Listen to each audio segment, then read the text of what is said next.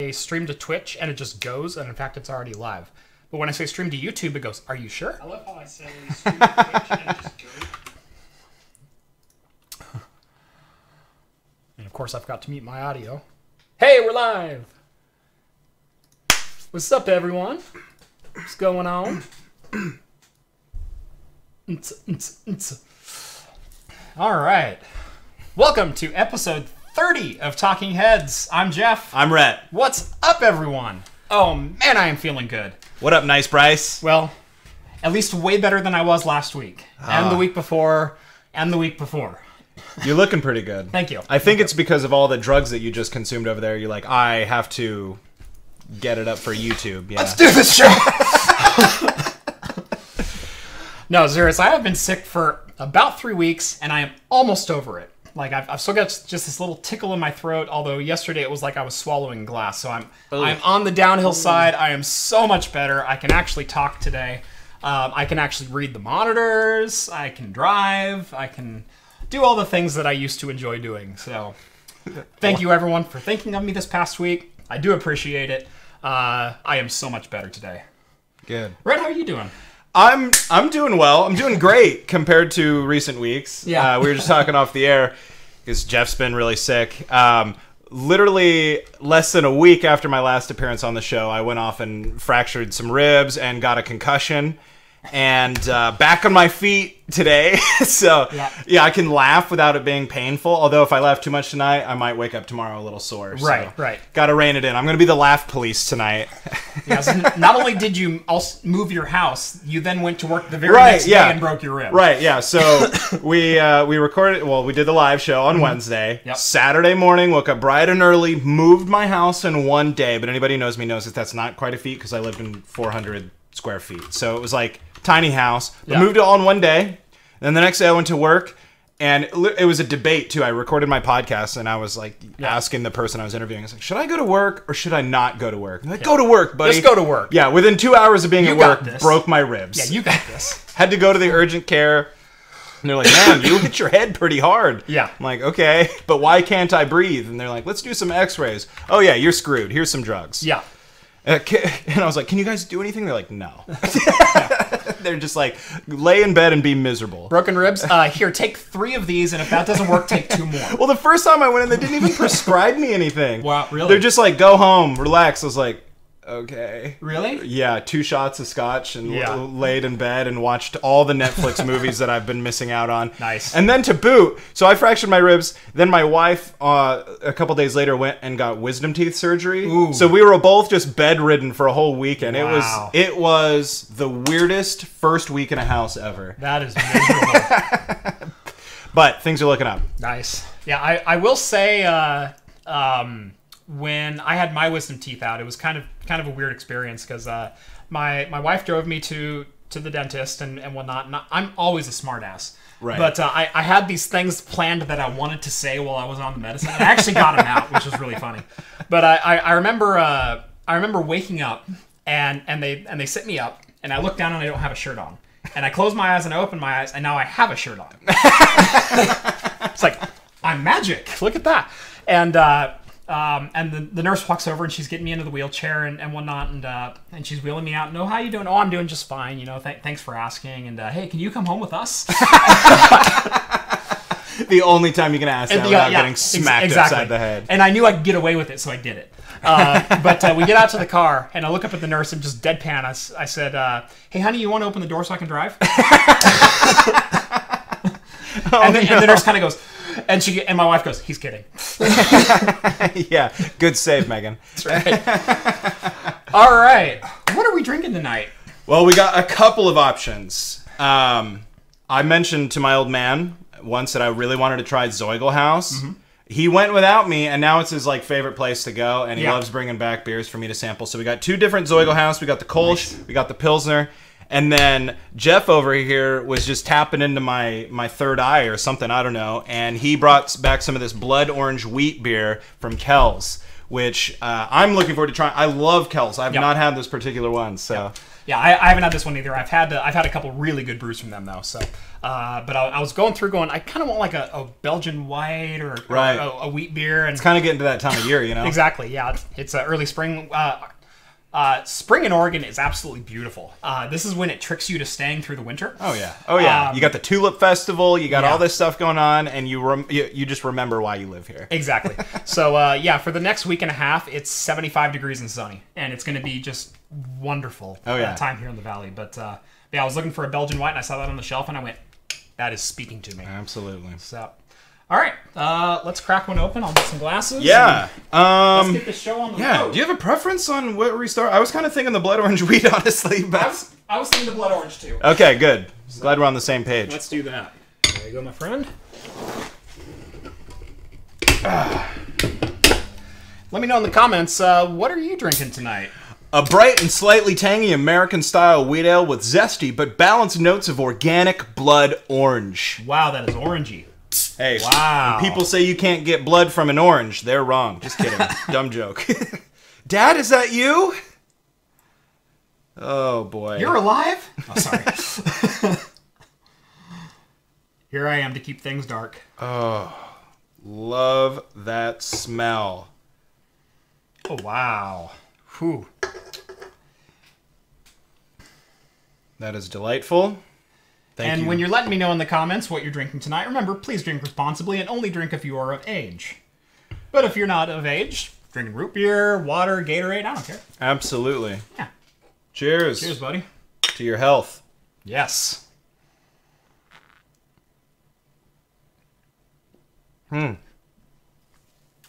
Little lighter bodied than I was anticipating, but Yeah. by the color, you should expect it to be lighter bodied. Yeah. I was just... So clear. Damn, though, that is crisp and good. In fact, you got the camera up there. If you want to show it. I do. Here, Yeah. take a look at that bad boy. Absolutely clear. Here, let's go. Oh my god.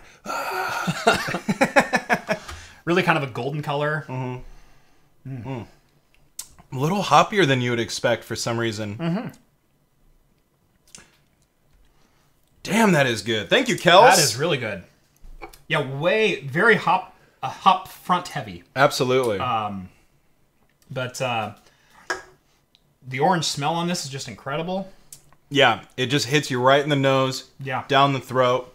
Then, yeah, you get the floral kind of taste from the hops. Yeah. It's like spring in a can. Yeah. Whew. Is that Cascade hops? Does it say? Doesn't say. It tastes like Cascade hops. Well, it's brewed in Oregon, It's so... a Portland, Oregon brewery. What Oregon brewer doesn't use Cascade hops? Or Yeah. Centennials, I guess, which I Yeah. think are also Northwest hops? Correct me if I'm wrong in the They're comments. Washington hops, I believe, Well, good enough. if I remember correctly. Yeah. Someone will correct me. None of that Yeah, crap hop from other places. They're asking when we're going to start selling canned air. Little Perrier. Hey, by the way, somebody in the comments was saying that they had a black screen, so hopefully that got sorted out. Yeah, I've got both the streams up here, and I can see we're live and we're feeding. So, you're 21 and you can't stand beer. Is this normal? Will I magically enjoy beer once I'm 25? Yeah. That's actually pretty much how it happened for me. I've talked about this on the show before. I hated beer between the ages of 18 and 25 because I used to work in grocery, and so I'd have to go and clean the bottle return machine. Right, we talked about this last time. We have the deposits here, and so people bring their bottles back, and they get 10 cents back per bottle. Yeah. And the rotting smell of domestic beer will never leave me. Oh, it's horrible. It is horrible. Yeah. But once I turned 25, I started getting into craft beer, and you get much more of the taste, a lot more flavor. Right. And I don't have to smell Budweiser or anything like that. Not to rat you out too much, but see, I'm a little younger than Jeff. So by time I came of drinking age, like the craft beer movement was like already in full swing. Yeah. Already just like kicking you in the face. Yeah. I didn't drink at all until I was 21. And neither did I. And I tried... Good move. That's right. I tried very hard to like beer, and I remember one time working with my old man, and his beer choice was Rainier. Still is. So I go to the bar with him, and I drink Rainier, too. so he, of course, though, he did pick up these Zoiglhauses for me, so thank you. Yeah. But one time we were working, we were painting houses or something like that, and he came back with a full rack of Rainier, and it was all he came back with for lunch. No. And I was like, there was no water or anything, and I was like, what do I do? So I drank that, and it was, I remember just thinking it was so bad, and like having to just swallow it down the best I could do. Yeah. And I fought through it, and I still hated regular beer until like a year later, and it just grows on you, man. I mean, it's like coffee, or it's like tea, or it's anything that's like an acquired taste. That's what it means. Like, you have to try, you know? Yeah, it'll grow on you. I started with a lot of whiskeys and scotches and things like that, and even scotch I had to grow into. Right, all of it you do. See, and I remember like being in high school and everybody's drinking liquor, right? Yeah. And you're like, I guess there's something to this. I didn't know that they're like cutting it into cocktails or whatever, you know? Yeah. So I tried so hard to like liquor straight, and now I love whiskey neat and scotch, all this stuff that, meanwhile, everybody else is like, can I cut this with Coke? It's like, no, it's an 18-year-old scotch. That's right. All right, let's get to beer news. Speaking of domestics, Budweiser has announced a new patriotic beer based on George Washington's original handwritten recipe. So it's going to be available from April through September, I believe, this year. And it's called the Budweiser Freedom Reserve Red Lager. And it's based off a recipe written down by hand by George Washington. Has toasted barley grains with a hint of real molasses, just like Washington instructed. Being that this is Budweiser, I doubt it's exactly like George Washington instructed, because I'm sure they mess with the quantities to make it profitable to make and distribute and whatnot, because that's what InBev does. But I actually might try this, because I am kind of curious what they're going to do with it. I'd be down to try it too. Why not? I mean, a recipe penned by George Washington himself, like, you'd be silly not to. Yeah. The bottles are pretty cool. They're the old little stubby bottles. I'm a fan of the stubs since they kind of brought those back. Yeah. Freedom Reserve Red Lager. Yep. Available in stores from May 1st. So wait, so it's out today? It's out today. Oh, we made a grievous calculation error in not bringing this onto the shelf. I didn't see it on the shelf. There's also another beer that's being released. And in fact, we'll jump a little ahead here in the news. Dos Equis is announcing, or introduces, a Cinco Equis, which is a beer for the Cinco de Mayo. It's... let's see. Coincide with the launch of the extra limited Cinco Equis cans. And I don't remember the dates that this was going to be out. I mean, it said May... No, that's today. It was published May... It was published like 2 hours ago. It doesn't say. There's no dates on here. Yeah. So, available at select establishments in New York and Texas. And eventually eBay at staggering resale prices. So we may get it here. We may not get it here. I don't know. I'd be curious to try that one as well. Yeah, why not? Yeah. I mean, as far as like those types of beers go, like Dos Equis make some good beers. They do. So yeah, especially if you're going to a taco truck. Right. Yeah. Absolutely. Yeah. So what's this here? All right. Next up is a brewery in Milwaukee is partnering with Lakefront Brewery to create a pizza crust that is beer infused. And so the article is that the romance between pizza and beer just got a little more intimate in a collaboration between Milwaukee's Lakefront Brewery and Eau Claire's Ovenworks Pizza. They've created a frozen pie with beer batter or beer infused crust. 12-inch pizza costs between $7.99 and $10.99 depending on the toppings you get. So it's going to be a distributed like oven bake frozen pizza. Right. But with a beer crust in it. Right. Interesting. It seems kind of like a weird thing to write about. Yeah. But, okay. Yep. I'd try it. I mean, it sounds like, people are like... Well, I've had like beer battered... Right. Anything. Onion rings and french fries and... Sausages. Cod, fish. Right. Beer battered fish. Yeah, Excellent. so pizza's just... I feel like beer infused Breads was like already a thing, but It is, but nationally distributed, probably not. okay, bring it on. Yeah. Beer Hall Pizza will be available in select Woodman's markets in Green Bay, Appleton, Oak Creek, and Waukesha, I believe is how you say that. Hopefully. Yep. Belvoir and Eau Claire. Belvoir and Eau Claire. If you guys are So near those areas, northwest or northeast Wisconsin. perfect. You guys are anywhere in that area, buy some Beer Hall Pizza. Let us know how it tastes. Totally. And we'll talk about it on stream. Hello, guys. Hello. Liquor makes me sick. Yeah, but a joint is better than beer, but to each their own. Yeah. Like I said, I'm actually more of a cocktail guy. Absolutely. I love my spirits. I'm more into yoga and aligning my chakras. Waukesha. Waukesha? Waukesha. Waukesha. Wak-S-Sha? I was putting the emphasis on the wrong syllable. That's what I was doing. So Waukesha. Absolutely. Thank you for Zoigl-Pils. I hope Yeah. that if you're near there, go try some of the pizza and let us know how it tastes. See, now we can try you with some like Northwest names, like Puyallup or Willamette? or Sequoiam or Willamette. How about just Oregon? yeah? People never say that, right? Like, what was I watching the other day? And like the main character, whatever. Oh God, I was watching New Girl on Netflix. You know the Zooey Deschanel sitcom. Yeah. And I'm supposedly you're right. I only started watching it recently, but supposedly Zooey Deschanel's character is from Oregon, and she's like, Oregon. I'm like, no, you're full of I'm crap. out. Unwatchable. Just get it right. Literally Just unwatchable. Google it. It is so frustrating when I watch sports on TV and they're talking about Oregon and whatnot. And there's always some great moments in like college football. I'm watching watching a broadcast from Eugene, and I think it was who's the not Brent Musburger, but one of the other old.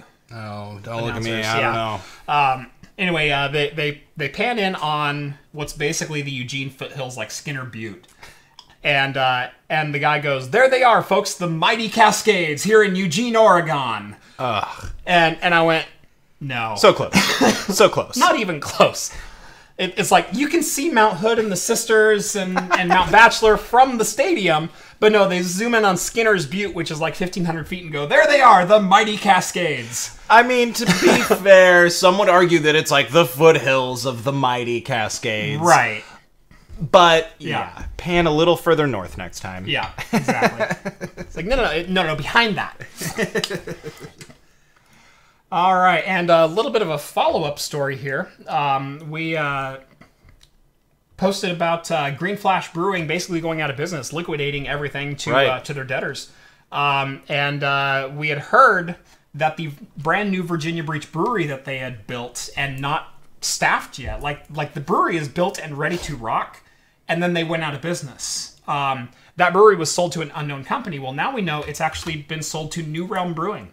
And they plan on, as soon as they can get the local licenses, documentation, and whatnot, their liquor license to brew, license to distribute, they are going to start staffing that brewery, open it up to the public. Great. It's got a beer tasting room. It's got an event house. It's a beautiful facility. I mean, it's the giant place. So, kind of some good news if you're in Virginia Beach that the building's not going to go vacant. It will, in fact, become a brewery. Cool. It is now New Realm is one of the subsidiaries of Miller, so this is technically a big beer that has purchased this. Still, but New Realm does get to operate kind of quasi-independently. I mean, they still have oversight from Miller, but they do put out some good beers. Kind of like Lagunitas is a big beer, but puts out good beers. Yeah. Wait, it's not oregano? No, it's not oregano. It's not Oregon. Oregon. It's Oregon. Oregon. Oregon. It's not that hard. Just live here for 2 decades. When you're saying it, you fall off the word. Right. You don't get into it and go, there's no peaks and valleys. It's Oregon. You just fall off it.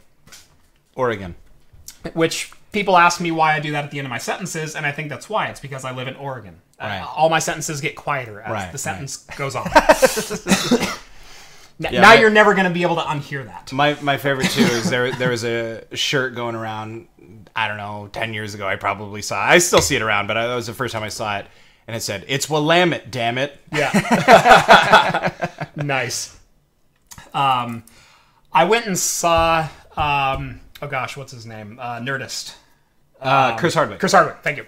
Went and saw him. He came to one of the opera houses in Portland and did a show. Right. And I went and saw his show. Great. And he was talking about going to Voodoo Donuts and whatnot, and how Oregonians love their donuts and whatnot. And he's trying to make like a local joke. Right. Which either goes incredibly well or you just bomb it. People usually eat it up regardless because they're like, Right. "That's where I'm from." Right, exactly. And so he was trying to get that. So he's like talking about going to Voodoo Donuts, and someone made him a donut from Voodoo that's shaped like a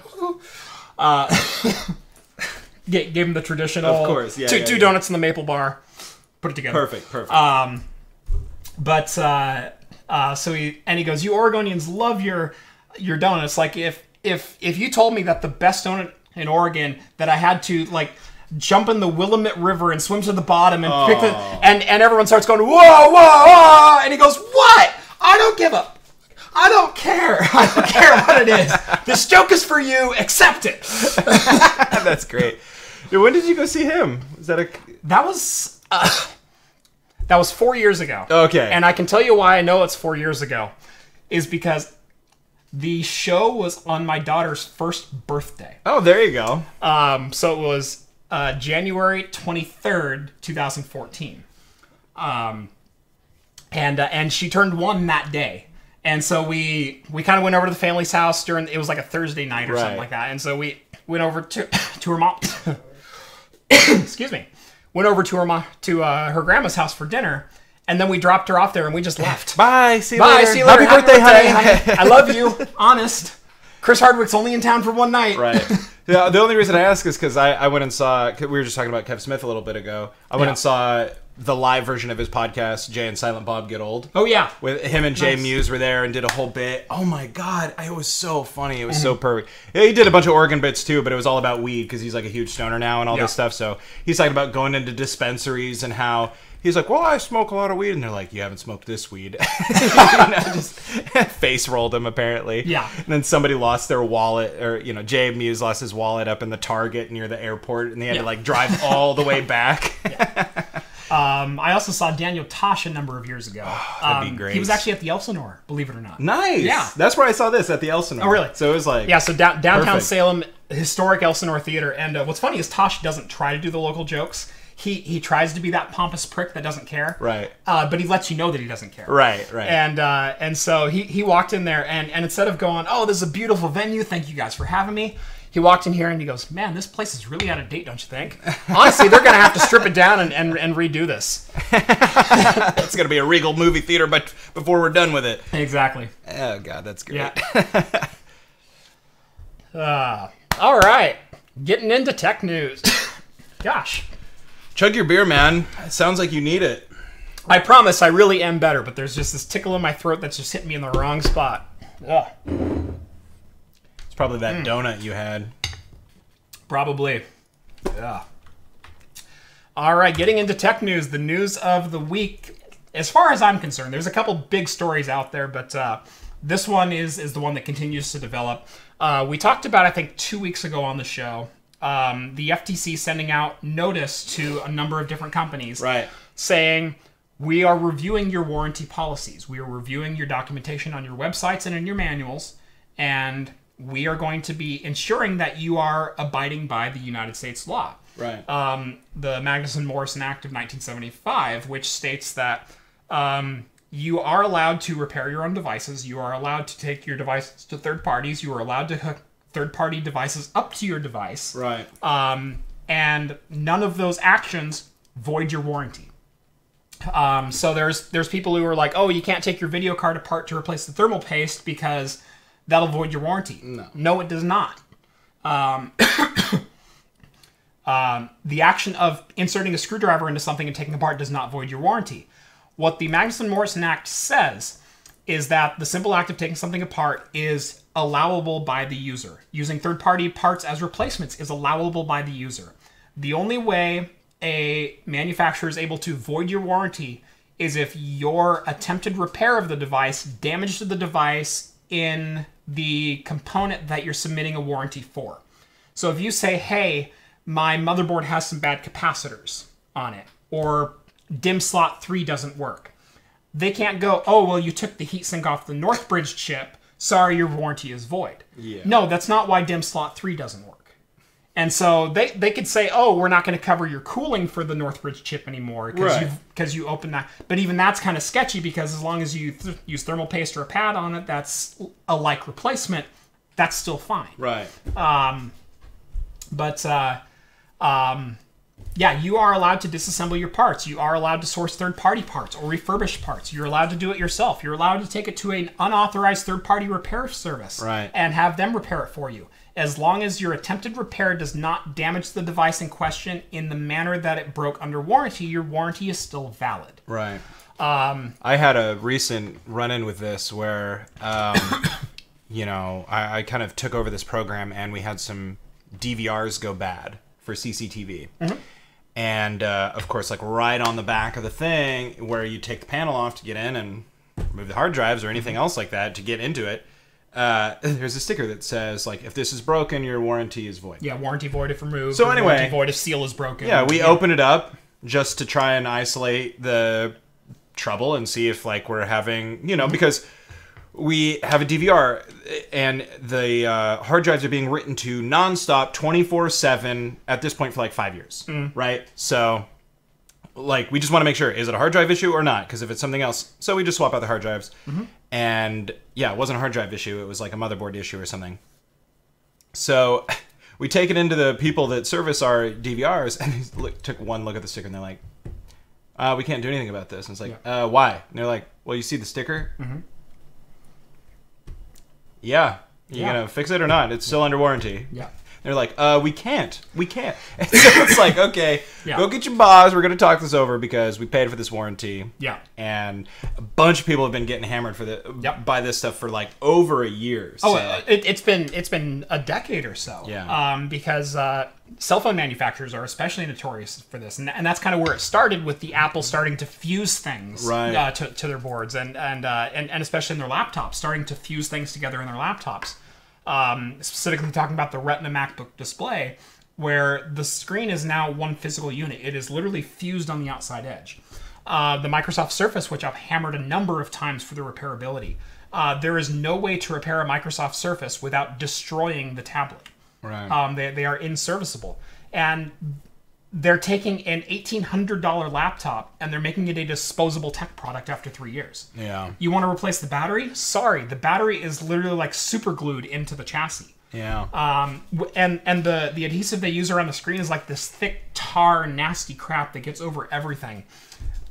Although I will say I did successfully harvest the screen off a Surface Pro 4 without completely destroying it. I still delaminated the touch sensor from the screen, but I got it away without breaking the glass. Perfect. Which is the first time I've ever done that.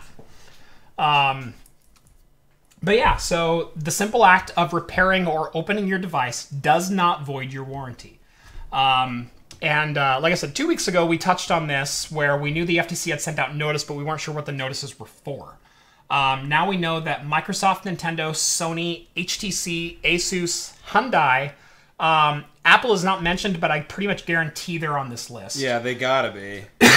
They're one of the biggest freaking... But they sent out to 6 companies right off the bat, and I guess there's like 300 or something like that on the list that are going to be getting this notice. Good. The notice went out April 6th. They have 30 days to correct the language in all their documentation.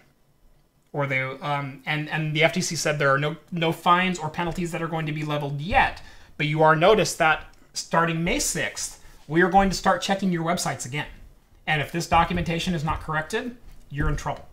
You're going to be in trouble. You're going to face legal fees. You're going to face legal ramifications. Good. So, see, that's the, you know, when this law went into effect, these big, mighty corporations, I think, scared a lot of the appliance repair peoples away. Like, why don't you see... Remember when TV repair shops were like a thing? It was a thing. That's not a thing anymore. Right. And in fact... I went to probably, man, it had to have been 8, 9, 10 years ago. I looked into repairing a flat screen TV for my mom for Mother's Day because I'm broke and I had a broken TV. And so I thought maybe I could just go into a shop and get the parts I need or talk to somebody who knows what I need. Radio There's Shack. not a damn place. I ended up going to Norvac. Yeah. Okay, go to Norvac if you Norvac's need excellent. anything. Okay, the guy... He was just like, oh, yeah. Like, no worries. He, like, took one look at the board that I had, and he goes, yeah, these caps are bad. Let's get some new ones. Good to go. He sent me with what I needed, told me how to solder them. That was, like, my first, voyage into DIY. Yep. All thanks to Norvac. Norvac Electronics. They've got a place in Salem and another one up in Tigard by Washington Square. Oh, and perfect. They are fantastic. Yeah. If you live in Oregon, they're one of the only places you can get low-level components for things anymore. You can't do it at Radio Shack anymore. And the guys are amazing there. Oh, yeah. Yeah. I remember when I was in high school, some people that I went to high school with made a fake commercial. I might have mentioned this last time, so sorry, guys. But they made a fake commercial for Norvac where they're just like sitting around and they're like, oh, yeah, man, we'll fix that later. We'll just go to Radio Shack. They got everything you need. It's like, what? Radio Shack? No, Norvac. And they're like, Norvac? No, shut up. And he's like, Norvac blows Radio Shack out of the effing water. And then they just scream that for like 3 minutes straight. Yeah. And it's true. Yep. How long did it take me to get or how long did I have to hold the Surface Pro under heat to get the screen off? A really long damn time. It took me close to an hour to remove that screen with a heat gun. And with about 24 guitar picks. Of course. Because you lift it up just section by section. Yeah. So, nice. yeah. Excellently done. So yeah, another example of things that aren't allowed. Yeah. This warranty void if seal is broken under or covering a screw, not technically allowed by law. Yeah. The action to perform if you are in a situation where someone is denying your warranty for this, literally just find a pro bono attorney or just file in small claims court. Because the defendant will have to show up, and if they don't show up for their court date, you win. You automatically win, whatever judgment you're asking for. And your judgment has to be reasonable. You can't go in and go, I demand $1 million. Why? Well, because if your $30 it's small video? claims court, you can't do more than $10,000. Right, exactly. So, but yeah, I demand $10,000 because my 1050 I pulled the screw out of, and now MSI won't. I'm just saying the company name. Yeah. But now this company won't honor the warranty. You sue them in small claims court, so you get their corporate address and you send them a subpoena. If they do not show up to the court date, you win. Yeah. And we're not lawyers by any means, but I think it costs like $100 to file something in small claims court. And what you do is you file for your court fees for your lost time, whatever time it took you to file, whatever time you're going to be in court, plus whatever time you were working on the device itself, plus the replacement cost of the device you're working on. And if they don't show up, you automatically win, and your fees are automatically paid by by the damages or whatever it would be considered. So if enough people start doing this, these big corporations are going to start taking notice. And like I said, not a lawyer, but I feel like a lot of judges would have a hard time just chucking this out. You know, especially because it's in the public eye right now. Yeah. But yeah, one of the reasons I've bought EVGA for such a long time, just as a hobbyist and enthusiast, is EVGA will explicitly warranty your product with altered BIOS, with water cooling blocks installed. All you have to do is return it to them in original condition. Right. And so they don't care what you've done to the card, so long as when they get it back, it has their BIOS and their heatsink on it. Right. They don't care. When I had my EVGA 1080 for the win card catch fire, which I did a video on, it's a good video, by the way. I literally wrote an email to EVGA, said, hey, my video card caught fire under these conditions. They said, okay, take the water block off, put our cooler back on, and mail it in, and you're done. Perfect. No questions asked. Not a single question asked. Right. I don't think I've ever bought, if I'm buying new or something from Newegg or whatever, I don't think I've ever bought not EVGA. Yeah. Yeah, they are one of my favorite go-to brands just for their customer service. Absolutely. And I'm not being paid to say that. I not wish, yet, anyways. I wish I had sponsors. Throw me under the bus, Gosh. I'm not a shill yet. By the time some of you are watching this in the future, he absolutely is being paid for this. That's right. Just full journalistic disclosure here. Yeah. Just kidding. I'm not a fortune teller. What did I say on your podcast? Gilgamesh Ride the Lightning? Yeah, that's right. Or taste the lightning. That's what it was. I forgot all about that. Oh. Yeah, before Rhett was a guest host on my show, I was a guest star on Rhett's show. Absolutely. So, we got to do that again. That was so much fun, man. gotta do that and again. now Taylor's been doing a little bit of light work in Yeah. making VR apps and things like Yeah. that. So it would be a lot of fun to redo it and maybe revisit some of those other conversations and explore some new That ones, was man. about a year ago. Yeah, it was actually. That was just came up on my memories on Facebook, actually. Nice. So, yeah. Yep. Yeah, I got to notice that I think 2 weeks ago, a year prior, I had done my first sale in my VR arcade that I opened. That's right. So, yeah. It was From early Square, April, yeah. or early May that I opened that officially. Yeah. So yeah, good times. Sorry, we're getting into like personal talk here. Yeah. Yeah, you're still watching. We got 57 people online. Thank you, all Good 57 times. of you. Hey, what do you say we open one of these other beers? Yes. I don't mean to like interrupt Yes. your important button pressing over here, but I gotta say, which one do you want? Because I kind of want the Kolsch. all right, it's all yours, man. Sweet. It's all yours. I'll have the pills. Sweet. But you got to open it for me. That's the only stipulation. I will open it. I mean, can't beat a good Kolsch. That's for sure. Oh, smart man over here. Look at this. You can't use dirty glassware. I was like totally prepared to like mix in there with some blood orange and be like, those Germans really know how to mingle with the blood. Oh, whoa, careful. Almost had it the first try there. Just kidding. Have you shown that off yet? I have not shown this off. Okay. Woo! Not a bad little popper. Perfect. Available now on the craft computer. No, not yet. Just kidding. So I actually am looking at possibly selling these. Little switchblade bottle opener, and I'm going to laser engrave them. So if you're interested, let me know in the comments. Absolutely. You too. Oh, yes. You too can get shot by the police for opening beers in your own backyard. That's right. Drink responsibly, friends. Oh boy. Oh boy. Can we do it? Are you gonna fit it? Absolutely. Oh, look at that. Thank you, Zoiglhaus. So this is the Zoiglhaus Kolsch. It is a 4.9%, 20 IBU. So, And here- so not very bitter, not very, shouldn't be very hop forward, but we'll... And I've got the Northern German style Pilsner. 4.8% alcohol content, 42 IBUs. Brewed and bottled by Zoiglhaus in Portland, Oregon. So you PNWs can... That's right. Do Look you them guys up. do you guys know Jacob from EVGA? I actually met him for the first time at CES this last year.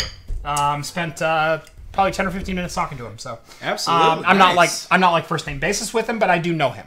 So He's going to be on the show in the future. Just right, keep exactly. an eye out. Yeah, he'll be on next week. It's going to be my new role from now on. It's just making promises that Yeah. Jeff may or That may I not cannot be able to. keep. Right, yeah. Yep. Someone asked, what's the Elcar, the sweet Elcars in the background? Elcars47.com. This show brought to you by Elcars47.com. Not really. Nope.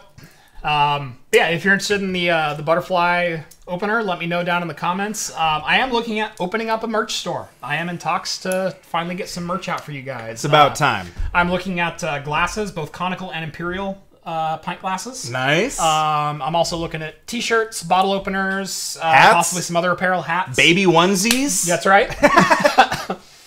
There you go, making promises again. Well, hey, I'm just like trying to broaden your market reach here. What's Jacob's last name? Freeman. Jacob Freeman. What, was somebody calling you out? They're Someone just like, was you don't calling know, me out. You don't know anything, I Jeff. totally know Jacob. I have his email address. You think he's related to Gordon Freeman at all? From Half-Life? Jacob talks a lot more. Oh, So, that's fair enough. Yeah, Gordon doesn't really say much. all right. On Really to, good at killing head crabs, though. Yep. On to the other big news for the week. As I mentioned, get ready to get your $7 checks. Class action lawsuit alleged against Samsung, Micron, and Hynix for DRAM supply causing price inflation. This is a lawsuit that's been filed in the U.S. District Court for Northern California by the attorneys law firm Hagren and Behrman, or Higgins and Behrman, excuse me. And to put those names in perspective, Hagens and Behrman, they actually previously had a judgment awarded to them against Samsung, Micron, and Hynix for memory price fixing in the tune of $300 million, I believe, in 2006. Holy crap. So there's a history between this law firm and these companies already. They know what to look for. And quote the attorneys, what we've uncovered in the DRAM market is a classic antitrust price fixing scheme in which a small number of kingpin corporations hold the lion's share of the market, said Steve Berman, managing partner of Hagens Berman. Instead of playing by the rules, Samsung, Micron, and Hynix chose to put consumers in a chokehold, ringing the market for profits. Now, here is the average DRAM price for between 2014 and 2018. And you can see all the way back here in June 2014, it was $2.75 per megabyte-ish or something like that. Or whatever the... Right. Per chip, excuse me. Oh. $2.70 per chip. And you can kind of see it falling and falling and falling. And right here, in May 2016, is when I bought my last 32 gigabyte kit of memory brand new. And I bought it off Newegg, and it was $110. Wow. For DDR4 2400 HyperX memory in May 2016. That's actually when I purchased it. 2 years later, that same kit is $450. Jeez. Okay? And the reason being is, oh, there's a DRAM shortage. Yeah. No, there's artificially shorted supply, which means all of the companies can now sell the RAM for whatever they want. And you can see there's a pretty good correlation between all of a sudden when the prices got lower or got higher and when the company's profits started going up. They are bringing in record profits just hand over foot. They think nobody was going to notice this? No, they knew someone was going to notice, but the profits they make in the interim is probably less than the fine that they're going to have. We're in the wrong business, man. Totally. I say that on a weekly basis whenever I have to write a check for a contractor or run some new fiber. I think I've mentioned this on the show before. In my business, I do some fiber runs to remote locations. We had a 21 mile fiber run quoted. It was $1.4 million to string 21 miles of fiber. Wow. Because there were no organizations tying into it. It was just us stringing our own fiber. So for the road crews and for burial and for pull permits and the fiber itself is cheap. Like the fiber was less than $100,000 for the whole strand. But it was $1.3 million to install it. And then I have to have another company come out and terminate the ends and put it in the panel and everything else. So it's a lot of money. Yeah. I'm in the wrong business. Yeah, I'm in the wrong business. Exactly. Look. Whenever I pay low volt contractors, you can have your organization call me if you want, right? Right, exactly. I'll charge half that. I can't guarantee the same quality or the same time frame, but I can guarantee it. Give you that old Rhett Weisenfeld's guarantee. Guys, which was the last CPU that supports Windows 7? I believe it was Skylake. So the 6000 series Intel chips. I'm not sure on AMD, but I'm pretty sure Ryzen required Windows 10. Any of the Ryzen chips required Windows 10. Or at least 8.1. But I'm pretty sure Windows 10 on those. So yeah, 6000 series Intel chips and FX series on AMD. See, I remember, not to change the subject too hard from what you were just talking about, but going back to memory costs and stuff, I seem to recall like when I first got into computers and stuff like that when I was a young boy, that when I was just a wee lad. Just a wee little boy. Eating my Lucky Charms. Just kidding. That's horrible. Lucky Charms are garbage. Okay, it's all about Captain Crunch. Anyways, let's cut the roof of my mouth. I can't stand them. It's like eating sugared glass. I'm a Cinnamon Toast Crunch guy myself. Oh my god! I just had the off-brand. Well, no, not Cinnamon Toast Crunch. I guess Golden Grams actually. Sorry, never mind. Not the same. Cinnamon Toast Crunch is basically cinnamon-flavored Golden Grams, okay? Now, Cinnamon Toast Crunch is great, but after, like, 3 midnight bowls of that in a row, like, it's just too much cinnamon. So you go the Golden Grams route, right? And you could have, like, 3-4 bowls of that at 2 a.m., and you're not going to be burned out on any sort of flavor. Oh, I beg to differ. I guess I haven't reached the 4-bowl limit yet. Jeff's talking 5 or 6 bowls. Oh, I've been there. Those were dark times. But early 2000s, Yeah, we were talking when you were just a wee lad. just a wee little boy, there was a RAM shortage due to like nature events, I guess. Tsunamis and things like that wiped out a bunch of factories, and so like the RAM that dominated the market was SD RAM. Which, if you remember, like, you had to buy in pairs. Yeah. Like, you had to buy, you couldn't just get, like... You're talking about Rambus memory. Oh, Rambus. Oh, what am I... So sorry. Brain Yeah, that's fart. what you had to buy in pairs. I had a concussion recently. Yeah. Rambus. Yes, thank you. So sorry. I just read this and I was like, SD RAM. Blah, blah. Rambus. Thank you so much. Yeah, you had to buy it in pairs. Anyway, the cost of that was outrageous, and I always wondered if it truly was due to tsunamis wiping out factories, or if it was some sort of like price fixing scheme like this. Yeah. Yeah. Well, there was also a fire in one of the Samsung factories, and there was also an earthquake in Taiwan recently that's actually taken out some factories and some productivity. Geez. And so most of this is artificial. Don't get me wrong. I'm not letting Samsung off the hook here. You were constraining the marketplace before that factory caught fire. In fact, you may have set that fire. I am starting to believe that. Maybe your workers set the fire. That's right. I didn't set the fire. I didn't light it, but I tried to fight it or something. I don't know the lyrics of that song. It was always burning since the world's been turning. Yeah, dude. El Pollo. Oh, yeah. Steve.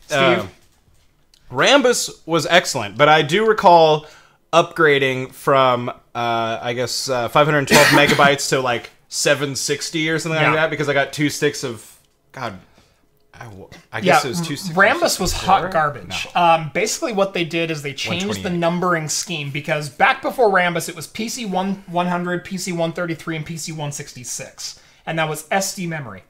What Rambus did is they came in and said, hey guys, we have this new 3600 memory. And everyone went, what they did is they multiplied their number by 8.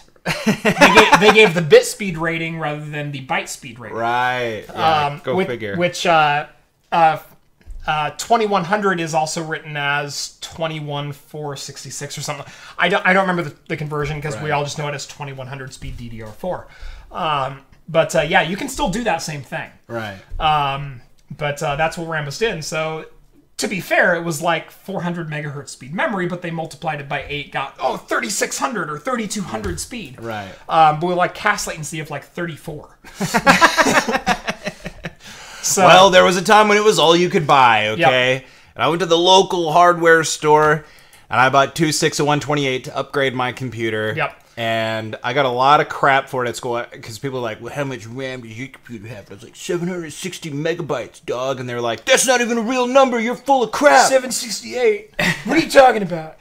I do remember I had a PC with 384 at one point. Well, it's a 256 and a 128. Right, there you go. So I know all the weird in-betweens. I know, it really is. I've had one with 10 megabytes before. Oh, jeez. Hey. Vlad, thank you, sir. First hit Just dropped off the hooker and picked her up. Now I'm ready to talk tech and beers. Vlad, I never know if you're kidding or not, but welcome to the show. Vlad, I'm sure she would have loved to hear about the memory price fixing. Okay? What are you doing? Okay? Yep. For an extra, I don't know, what's the going rate of a hooker these days? $17? No? I'm out of touch. I've been out of the market for a while. I'm out of touch. I'm so sorry. Yep. I have a buddy who does a joke, not to derail us too much. Have I said this on the show before, Jeff? Stop me if I have. I don't remember. Where he says, you know, there was a bench point when I knew that I was a full-grown adult. Uh-huh.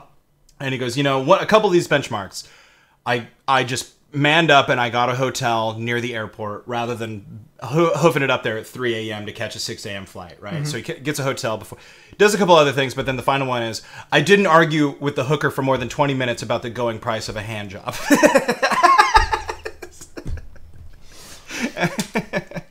That's when you know you're getting old. Right. $20, you know, it's worth the 20 minutes, I guess. Back in my day, it was only $15. Well, inflation, Grandpa. Yeah. Your generation did this to us. That's right. Damn millennials and their entitled hand jobs. Yeah, they're killing the hand job industry. Go eat your avocado toast. Soon all we'll be able to get is vegan lattes and vegan old-fashioned hand jobs. Oh. Wow. When did this show go off the rails? I said not to derail it, but then I did. So, You totally did. sorry. Let's take it back to news. Simone would appreciate this humor. Good. I'm glad. Now, I don't know Simone personally. We're going to get into a kind of touchy story here. If you have not heard and if you don't know who she is, Simone Gertz, she is recently, about a year ago, she was brought on by the Tested.com crew with Adam Savage, Norman Chan. And Right, whatnot. So she's doing things for them. She announced on her channel, I believe on Monday, that she has a pretty significant brain tumor. About the size of a golf ball, as what she said. Holy crap. And it's right behind her right eye, and it's been causing some swelling behind her right eye, and she attributed it to allergies. So again, kind of a somber story. I don't want to bring the show down. I don't know Simone personally, but I love her work. I love her interaction on Reddit. She's the queen of shitty robots. Right, yeah. She's been on Conan. She's been on a couple other shows. She's huge in Swedish TV. Here she is with Stephen Colbert. Colbert is another one that she's been on. But she is a fantastically wonderful, genuine person. She is so funny. And even through the humor, she has a new hashtag, tumor humor. So she wants you to make jokes about her tumor. And she's making jokes about her tumor. But anyway, if you think of her, whatever you believe in, say a prayer, put her in your thoughts, whatever. Send some good thoughts Simone's way. She has some surgery coming up at the end of May to remove this tumor. They're going to cut into her skull. They're going to remove it. At this point, it's non-cancerous as far as they can tell, but they won't know until they truly get in there. But she's saying that she could have a number of lasting issues from this. She could actually lose her right eye. She could be paralyzed on her left side of her face. She could be... There's a lot of things going on here that are very, very touchy. So, from Craft Computing, Simone, I want you to know we are thinking of you. Absolutely. So,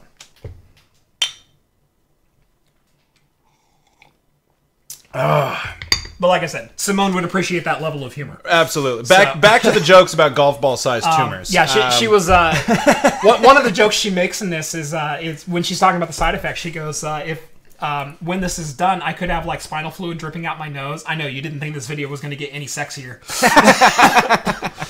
So again, she has a very dark, sadistic sense of humor, and I love her for that. So. Well, now whenever like she's got squeaky hinges or like something like that, she can just lube it right up. So no problem. This wasn't in her video, but she, I believe in one of her blog posts or on her Instagram or something, she did write up a decent couple of paragraphs about what she's been experiencing. And I guess when she went into the doctor and went in for the MRI and they found the tumor, and they were talking to her about options and surgery and everything else, they said the doctor like didn't tell her that he knew who she was, but when they're telling her we need to cut your skull open and take the tumor out, maybe once we take it out, you won't build robots so shitty.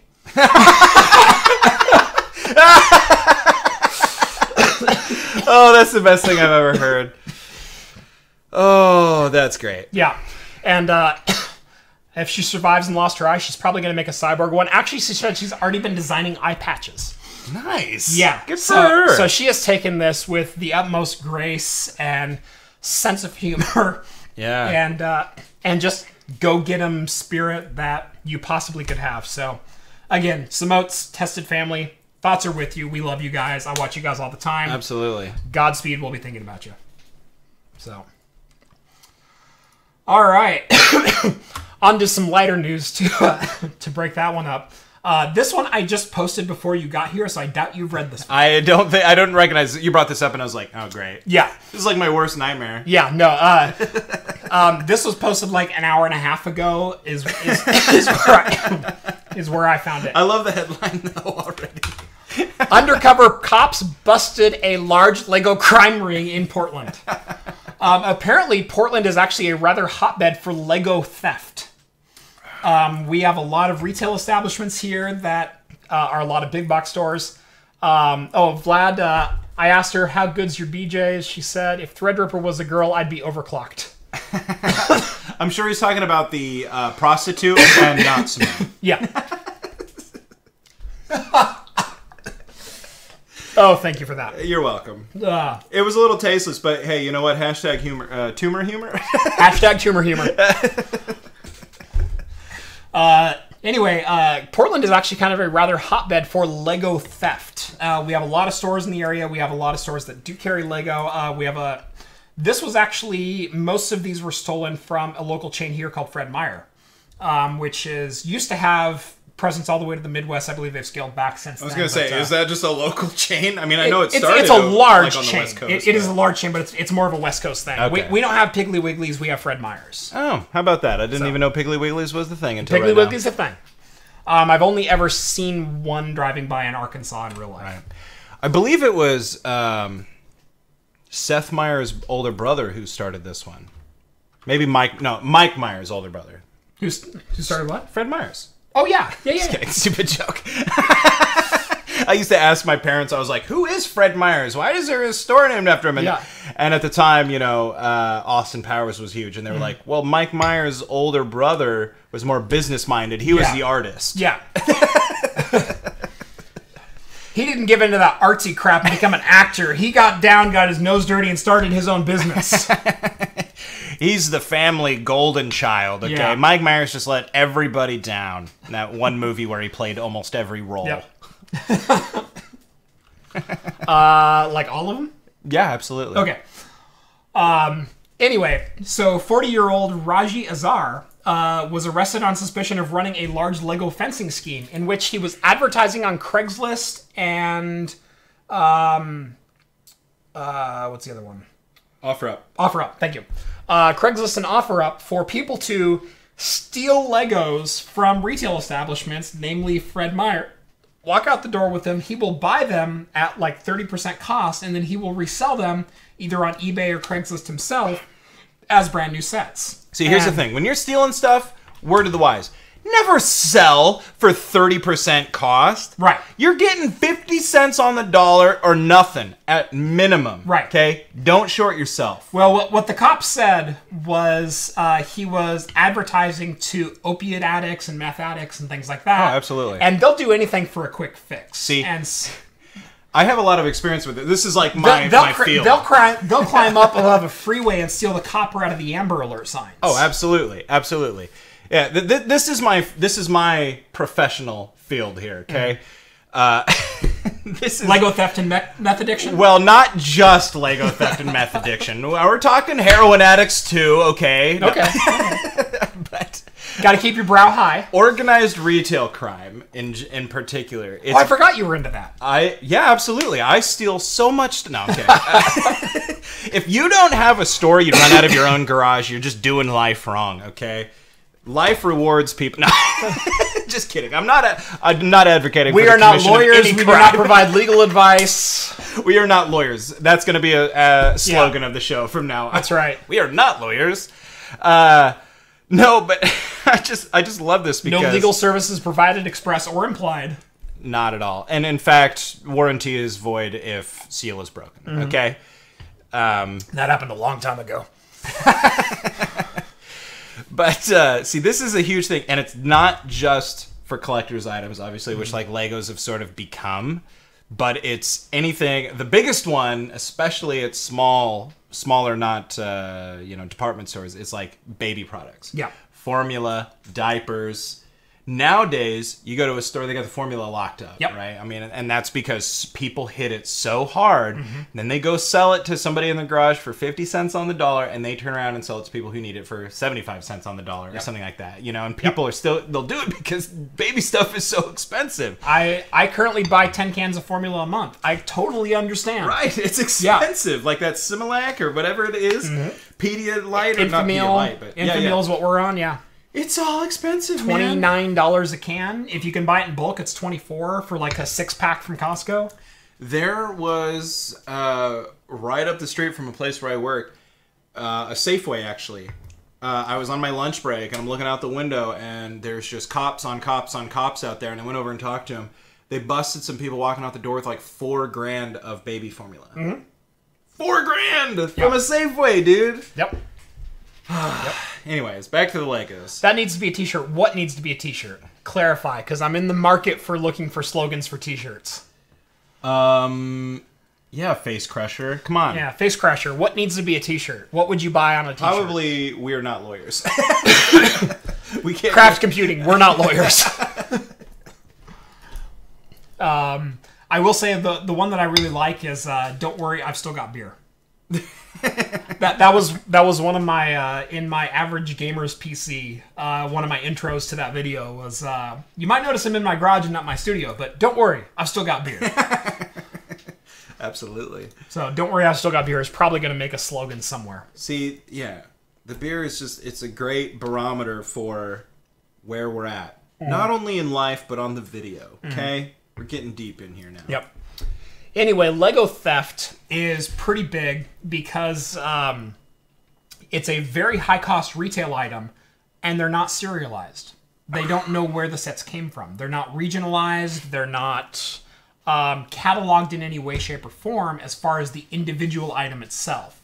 They're cataloged as far as the set goes, but if you've got 20 of the same set, you don't know where those 20 boxes came from. Right. There's no manufacturing lots, there's no serial numbers, there's no traceable identifiers on these. And so they don't know if they were gifts, they don't know if you bought them, they don't know anything. Yeah. Whereas if I go to a camera store and I steal a camera, that camera is serialized. That lens is serialized. The batteries sometimes Well, and that's how they hit those rings so much faster. Yeah. Some other ones that are like really hard to hit for you up and coming criminals is like I am not a lawyer. One that I worked really hard against was like fishing supplies, like lures and stuff. Yep. Because some of these lures are $5, $10, $20, you know, depending on what they get, and you can stuff a whole peg of them in your pocket. Yep. And then, of course, you go on Craigslist and somebody's like, I just have more equipment than I need, so come buy them for really cheap. That's right.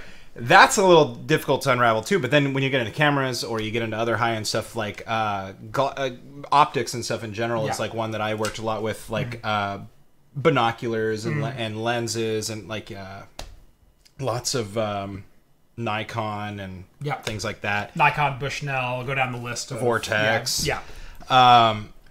Those rings are busted up quick because they're serialized and because people can find out where a lot of these things come from very easily. We are not lawyers. He says it needs to be on a t-shirt. We are not lawyers. Craft Computing, we are not lawyers. That might make a t-shirt. Well, it just needs to be said because earlier we were talking about like suing people and all this stuff, and it's like, I mean, look. Yeah. If you think we're lawyers, we're not providing legal advice. If you think we're lawyers, if you think I'm providing good legal advice right now. Anyway, this Lego crime ring. Apparently, the guy had $50,000 worth of Legos in his garage, and he had so many sets. They were able to line his driveway with Lego sets. Right. This is all Lego. That's out in front in that picture right there.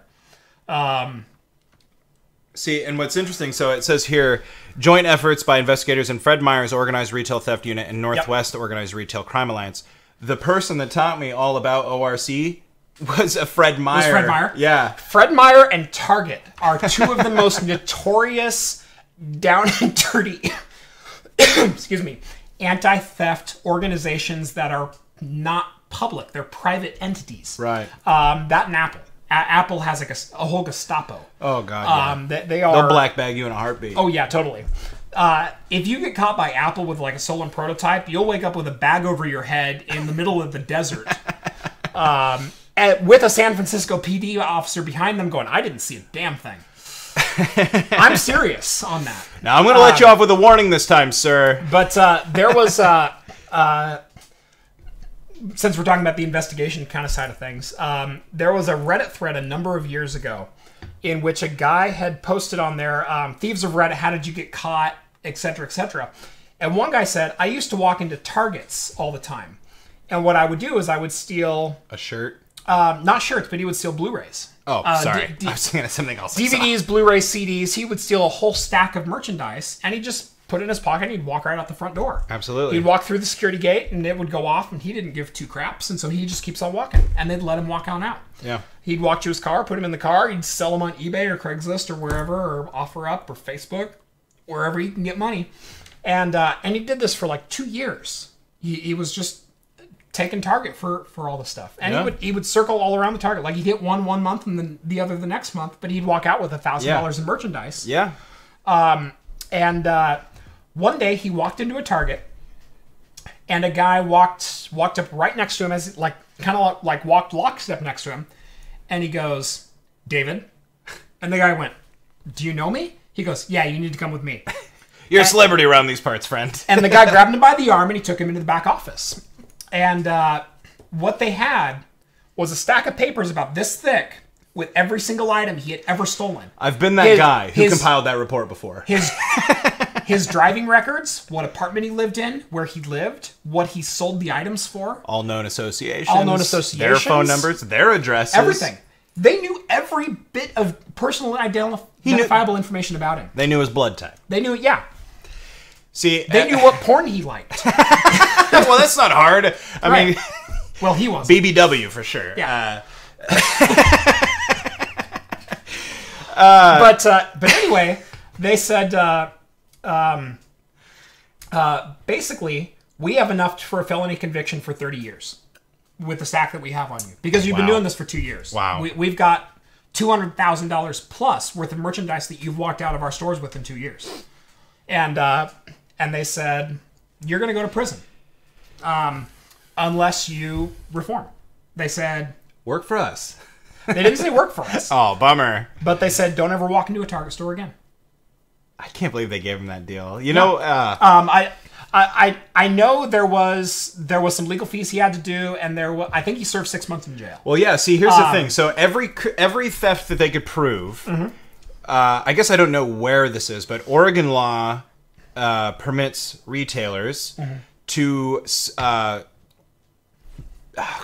My brain! I hit my head earlier. It allows them to... And that's just recently. Right, yeah. Let's not talk about all the drinking I've done. Anyway. Killing more brain cells. Absolutely. It allows them to impose a fine of up to $250 plus the cost of any merchandise you stole. Yeah, per theft. Per incident. Right. Absolutely. So every time he's walking into a store, he's stealing something. That's a $250 fine plus the cost of the merchandise. Can't be any higher than that. Yep. However, every single time that happens, he's getting slammed. So I would have hired that guy if it were me, but I don't know. I've got different... I remember he cut some kind of a deal where I think he served 6 months in prison and or in jail, and he had to repay a certain amount and whatnot. See. And they're a lot more forgiving against people who don't do violent crimes. Correct. You know, I had a guy when I was... working a more physical job who actually hit somebody with a freaking baton. Yeah. And the DA let him go. Yeah. It was like, don't be a bad boy and we won't have to see you again. So what did he do? Next time he went out and beat up a police officer. So now he's in jail, but he just hits a random like civvy on the streets or whatever. Yeah. Don't be a bad boy and we won't have to see you again. Yeah, thanks for that. He also did a felony theft on top of like 5 counts of armed robbery with a dangerous weapon. So good on you. Yep. Yeah. Yeah. Not that we're advising you on criminal activity, but if you have a pocket knife on you when you commit a robbery, that's armed robbery. Right. The thing is to see, and I used to go on. I think it's been taken down now because they couldn't help themselves from being idiots. But the shoplifting subreddit, it was very popular, and they had some very strict rules on how you could talk about shoplifting and all this stuff. But some people just couldn't obey the rules, and so finally Reddit had to take them down. But I used to go on there. And even though, like, I don't agree with shoplifting in the slightest, I would see... I went on there in the early days and saw so much misinformation about stuff. People are like, well, if you just do this, like, they can't stop you or they can't do this. So I used to go on and, like, basically offer, like, sound advice on, like, how to not escalate the situation. Yeah. How to, if you get caught, how to, like, get the barest possible punishment. Yep. Because, people get hurt doing this. Yeah. Go on YouTube and you can watch videos of shoplifting arrests gone wrong where somebody gets stabbed or somebody... Yep. And it's like, nobody wants that. You're freaking stealing... You're stealing a keyboard. You're stealing a set of headphones. Yeah. Nobody wants you to get hurt. Nobody wants anybody else to get hurt. Yep. So I used to go on there and like coach people on how to shoplift like a good person, and people ate it up like crazy. They would always people would direct message me and be like, "So let's say I wanted to do this, and I wouldn't. Let's say I have a target in mind, not that I do, but hypothetically, and I wouldn't evangelize to them. I wouldn't try to pour ethics down their throat. I just told them how to be safe as possible because I hate seeing people get hurt, and that was a field I worked in for a really long time, so." I always get a kick thinking about that back in the day. And people are always like, hey, can you stop coaching the shoplifters on how to steal stuff, please? It's like, no, because one day that person's going to go into your store, and if I don't coach them, they're going to stab you. So. That's right. That's right. Oh, how did we get on that for so long? ORC. So, well, for what? We were talking about my career. We were. I had to grab it and run. Yep. I have one last story since we're on the shoplifting. Let's do it. Let's hear it. Okay, so I used to work for a local grocery chain in the Salem area, and I used to do a lot of closing shifts, and so I would work the 8 p.m. to 3 a.m. shift. Right. So one day, my night manager walks up to me, and he goes, "Hey, I need you to go lock both of the opening doors." Because there's two entrances to the store, one on either side of the registers. Right. And they were both the automatic sliding doors. And he goes, "Hey, I need you to go lock both the doors, or go turn off the automatic open for both the doors." Right. And I said, "Okay, why?" He goes, "Just go do it. Trust me." I went, "Okay." And so I walk over there and click the power button on the auto openers. And I said, "Okay, why?"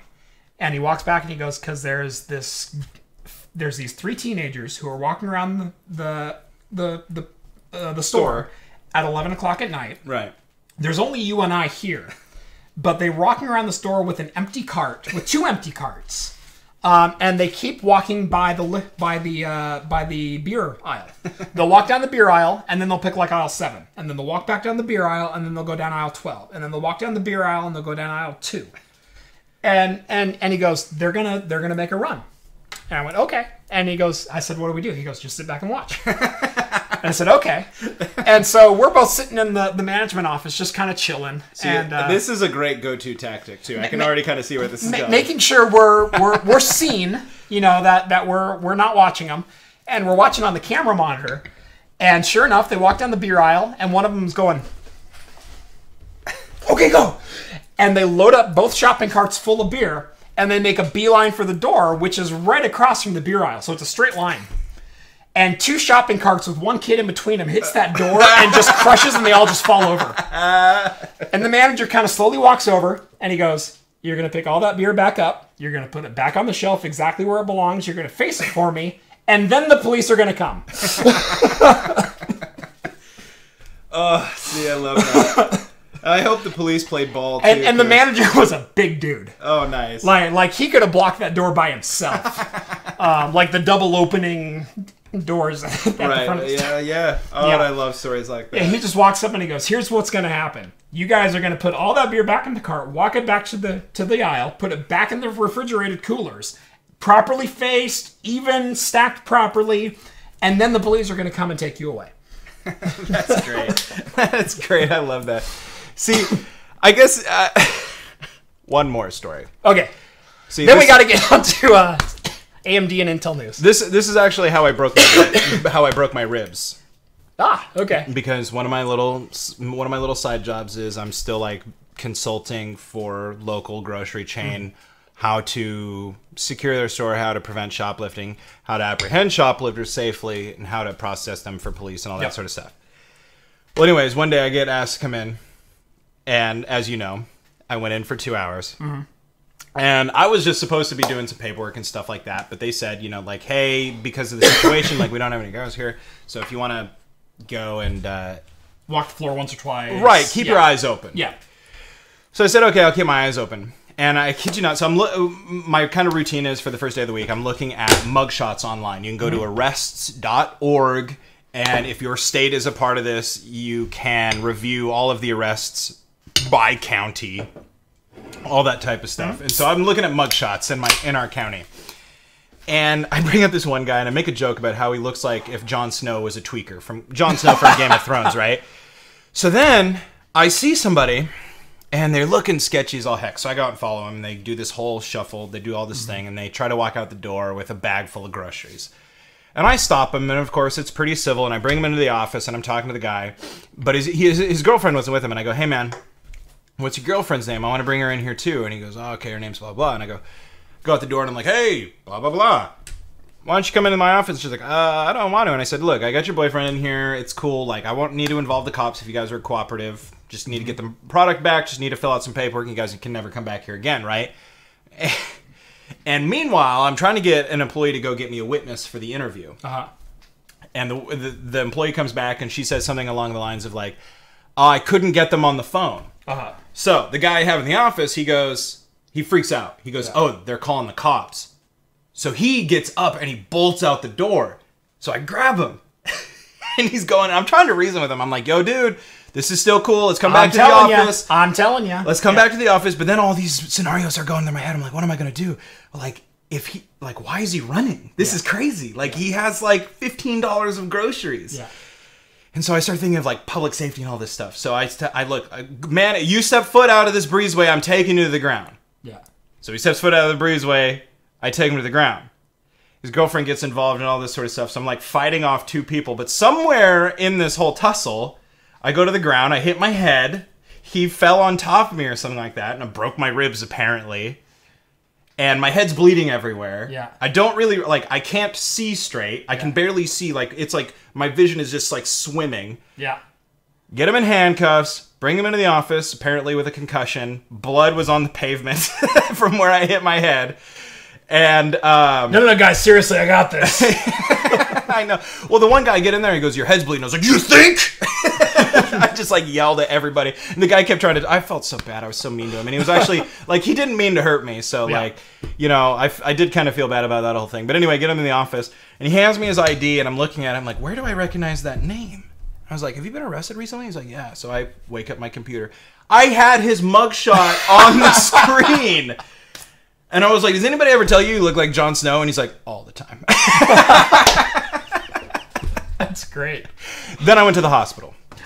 I'm glad I'll let you tell that story. I'm really glad. I wasn't going to because I've told it like way too many times. But after we got talking about it, I was like, I just have to tell that one. So, all right. Thanks for bearing with me, Talking Heads You know listeners. what? The viewership is actually not going down. In fact, we have more now. We've gone up. Look, guys, I'll give you shoplifting advice all day, but that's right. Let's finish the tech news first. Tech news, then we get into BSing again. Yeah, you guys like we haven't been BSing for 25 minutes now. Right, I know. Just hit me up on the Craft Computing Discord channel, and I'll tell you guys all sorts of stories. That's right. Patreon backers, only $1 gets you into my Discord channel. You can only $1. That has to be the best bargain that I've ever heard of. Only Jeff. $1. Only $1 gets you into the Discord, exclusive to Craft Computing Patreon backers. Lets you chat with me, Rhett, Steve, John. If you want to talk to those guys, I don't know why you would. Shoplifting chips. Yeah. But also, you get all the YouTube videos early. Yep. You get some of them early. I'm so sorry. My schedule is very tight. Sometimes it's like, dude, it's like Saturday night. I got to release this. So you get some of them early. Like the amazing Wish.com dollar graphics card video. The Wish.com video went early. But it wasn't edited to have the third item. That's right. Fourth item. Fourth item. So yeah, that's right. So you run the risk of having to watch the video twice. Yeah. But anyway, yeah. So $1 a month gets you chat access to myself and all the co-hosts here at Talking Heads, plus the great community we're building over there. Absolutely. We talk about everything there. Not a lot of it tech. I mean, there's some tech involved. Oh, there's a lot of tech on the channel. Don't let Jeff trick you. Yeah, there's a lot of tech on the channel. But there's a lot of tech on the channel, but there's homebrewing stuff. One of my viewers just made up a couple batches of homemade mead. Yes, I saw that. Which, hey, ship it to us. We'll drink it on the air. I'm actually going to make my own mead. Oh, heck yeah. Don't ship it to us. We got it covered. I got it covered. Yeah. Yeah, I'm going to actually brew up a batch probably within the next couple of weeks. Oh, heck yes. Yeah. Oh, I've got so many stories about me, but we can talk about that later. We got to get to this last. I even have the AMD slide up, and we're still BSing. All right, so AMD apparently has in their labs right now 7 nanometer samples for Zen 2 processors and Vega chips that will be releasing in volume in 2019. This is not a paper release. This is not a soft release. This is the next generation of Ryzen. Will launch sometime in 2019. And these are the steps that we are looking for, or the upgrade that we're looking for. Zen Plus is great. I love the improvements that they made to the original Zen platform. That being the faster memory support, both in the box and overclocked. We're getting higher overclocked numbers. We're getting better XFR support for Turbo Boost. So it's a great incremental improvement. Zen 2 is supposed to be a leap forward improvement. Right. Both in IPC, in energy efficiency, as well as performance and memory support again. So 7 nanometer Zen 2. The things that I'm hearing is watch out, Intel. This is when AMD takes it from you. All of the stories I've been reading are Intel's going to be left in the dust. And the reason I say that, the reason I say watch out, Intel, is because AMD has working 7 nanometer Vega and Zen 2 chips in their labs today. They are working with samples today. Intel is struggling to make 10 nanometer process an actual thing. 10 nanometer, for those who don't know, Skylake was originally built on 14 nanometer, on a 14 nanometer FinFET process, right. Which is how fine of traces they can get on a processor core. The smaller the number, the smaller the trace, the more you can pack onto a single die. That's that in a nutshell. So Skylake was based on 14 nanometer FinFET design. And that was in 2014, late 2014.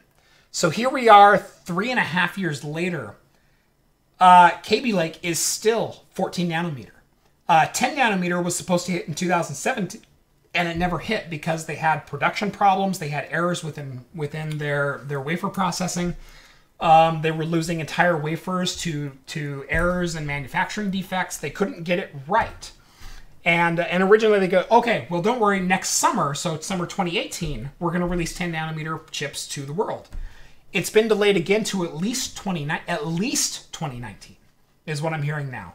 And so Intel can't even get their 10 nanometer fabs together. And one of Intel's claim to fame is they are, what they've always said is 3 years ahead in FinFET and wafer production than our competitors are. We are so far in front of the game that even if we have a year slip up, we have 2 years buffer behind that. Well, you were supposed to launch 10 nanometer in 2017. AMD is making leaps and bounds in their manufacturing processes, to the point that they have working 7 nanometer processes in their labs today, with plans to scale that out in volume in 2019 for Zen 2, for actual Zen 2. And meanwhile, you can't even get a working 10 nanometer wafer in your lab, let alone produce and scale. Talked way too big, way too early. Yeah. The AMD was like, guys, you hear what Intel's saying? We got to step up our game. So that 3-year buffer, because AMD is working so quickly, became a 2-year buffer. And when you're 2 years late on something, oh, God, the competition catches up. There it goes. There it goes, exactly. So... This is like that scene in Master and Commander all over again, where the Gauntlet... Oh, no, wait, what's the name of the ship in that? Never mind. Oh, sorry. Dumb comparison.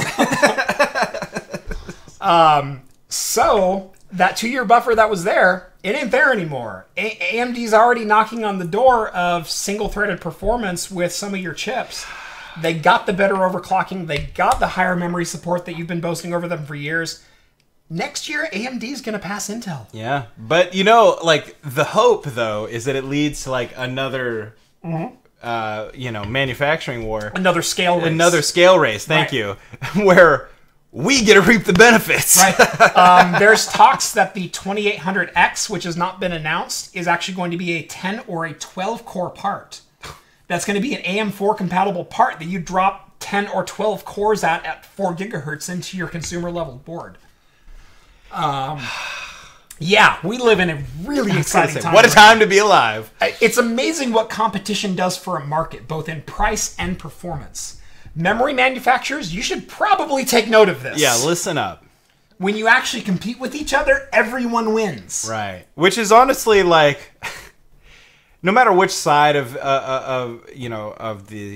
processor battle you want to take on here, AMD or Intel, And I'm sure if you've been in the race long enough, I'm going to interrupt you. Please do. Benjamin Hale, well said. When you can't pay OEMs to not use the competition, you get caught up with. Look no further than Intel paying AMD or Intel paying Dell to not use AMD processors. Yep. And Intel paying Microsoft to certify the 945 chipset for Vista and Windows 7. Just make your chips. Or 915, excuse me, the 915 chipsets. Just make your chips. Just deliver on your promises. Right. You were ahead of the race for so long, and it's... But when no one's chasing you, then... That's when you slip up. That's when you slip up. How do you play with the lead? You look at like dominant football or basketball teams. When you get 30 points up, can you hold a 30-point lead? Not forever. Or do you rest on your laurels and you let the teams come storming back and all of a sudden it's a 2-point game with 3 minutes to go? You try to make it a 50-point lead. Right. at least when I'm playing. Right, exactly. But I also put my hands up, okay? Not like any of this pro ball crap. I'm up 30, now I'm up 32. That's how I play ball. Watch that go through again. Oh, absolutely. Oh, you forget what that looked like? Here's it one more time. All night, son. Oh, here, let me step behind this nice painted line you got. Oh, shoot, 5-point lead now, dog. What? what am I doing? What? All the geeks in the audience are going, what the hell are they talking about? Though, speaking of sports, was it 3 or 4 years ago now? No, it had to have been 3 years ago that Damian Lillard hit the .3 three-pointer. 4 years ago. 4 years ago. Yeah, that... Against playing the Houston Rockets in the first series of the playoffs. That was a great shot. Kept him in the series to win. No, that won the series. That won the series? That shot won the series. God, does it get any better than that? Then they blew it against San Antonio. And then the next year, Aldridge went to San Antonio. That's right. It was San Antonio. And what's really funny, I'm going to get sportsy here on you. Oh, gosh. Because I'm a huge Blazers fan. Look, here's the thing. People are always like, they try to like draw these lines about nerddom. Yeah. But like, sports is nerd food. Yeah. Like, it's literally just stats. I don't hardly watch any games. I just review the stats. Right. So Aldridge left the Blazers to win a championship and go with the winning program and everything else with San Antonio and work with Greg Popovich and Tony Parker. Look, let's not forget to be closer to his mom. To be closer to family. He's from Texas. I get that. But he went there to win. Well, the very next year, San Antonio made it one day more in the playoffs than the Blazers did. And this year, the Blazers were higher seeded. Oh, absolutely. In the playoffs, so... Yeah, what goes around comes around, man. Yeah, sorry, That's all I'm going to say. Whatever. I'm sure he doesn't regret it. I mean, like, to be... I don't know. Blazers got some special If I could go to San Antonio and make $80 million a year or $80 million on a contract, I totally would, too. Well, you're in luck because... I'm only 6'4", and I'm white. That's my biggest problem. Well, look, the NBA is in desperate need of more white ball players, so... Yeah. Problem is, you're a little short, so you're going to have to get real zippy. See, I'm 6'4", so I can play in the post with, like, my friends. Right, yeah. You're a real good ball player around here, That's Jeff. right. Yeah, brag about that. That's right. I can't even go to the 3-on-3 tournament at the Moda Center. Look, when the Salem minor leagues call, you're going to answer. You can go play some hoopla. Yeah, we need a power forward. I can't dribble. Look, no, can't take it in the paint. But if I've got a straight line, I can lay it in. I'm a pretty good pull-up jump shooter. I can make a free throw. Anything with the left hand, though, I'm screwed. And I can back someone into the post that's 5'9" or fewer. Oh, boy. Anyway. Oh, there go all the viewers. So sorry. Back on topic here. Yeah, actually, they went. All right, back to tech news. Oculus Go is now up for order on Amazon.com. This is great. I think it's pretty good. I gotta say, I'm still disappointed with the Oculus Go headset. Right. It's probably a better experience than the phone VR. But for them to call this true VR, true standalone VR. There's the quote right there. Yeah, I think standalone VR is the... Standalone VR, I'll buy. Key word, yeah. I'll buy. True standalone VR, I do not. Yeah. And the reason being, I'm going to get into specs and I'm going to get into experience. And with VR, experience matters more than specs. Spec-wise, it's actually a pretty decent resolution screen. I think it's 1600 per eye. And so you've got pretty good resolution, but it's an LCD screen. Now, they claim the LCD screen is just as fast as OLED. I highly doubt it. Didn't the slow-mo guys on YouTube do a video about LED versus OLED? They did. Right. There is a big difference. There is. And when you're putting a display 2 inches in front of your face, that difference is discernible to the average person in VR. I've had the opportunity to play on multiple VR headsets, Windows Mixed Reality, Oculus, and HTC Vive, plus the HTC Vive Pro. The HTC and Oculus are light years in front of the other headsets as far as the quality of the no motion blur goes. Because as you're turning your head, motion blur is a thing that breaks your immersion. It breaks your experience. Absolutely. And so the crisper you can get that image and the faster you can refresh those pixels, the better your experience is going to be. So the other thing this does not do is this does not track you in 3D space. This is not positional-based tracking. This is rotation-based tracking, which takes us all the way back to 2012 with the Oculus DK1, where you could put a headset on and then you could rotate your head. But the second you made a movement like this, it had no idea what to do. Or you lean forward, or you take a step. So basically your head is fixed in this one position, and as long as you're here, you're fine, and it's a pretty fun experience. Right. So if I'm in like a racing simulator and I'm sitting in a cockpit, I'm going, oh, this is awesome. But then I lean my head out the window and I lose the plot entirely. It actually makes me physically ill when that happens, because you're doing something to your brain that your eyes do not see. Right. And your brain knows that. And it can't compensate for that. You know, that, and there's no one-to-one hand tracking in this either. And that's another key feature of VR. And then, and then just looking at the pictures that are on the screen here for this, and it says, fourth bullet point down, integrated spatial audio. Speakers built into the headset, transporting you straight into VR, making the headset easy to share. I'm looking at the pictures here. Now, first of all, is this supposed to be... I guess I didn't understand the point. Is this like a... This is basically like a mobile setup? It's a mobile setup. It's standalone. There's a computer built into that. It's a Snapdragon 821, I want to say. Okay. So it's a couple-year-old Snapdragon processor. It's not the new 845. Right. But it's still decent enough. It's a decent... So, like, are we talking cables with this thing? No cables. This is the unit. Okay. So why was audio the way to go with it? Like, that feels like a huge waste of resources. Well, there's speakers built into the headset. They're behind the straps right here.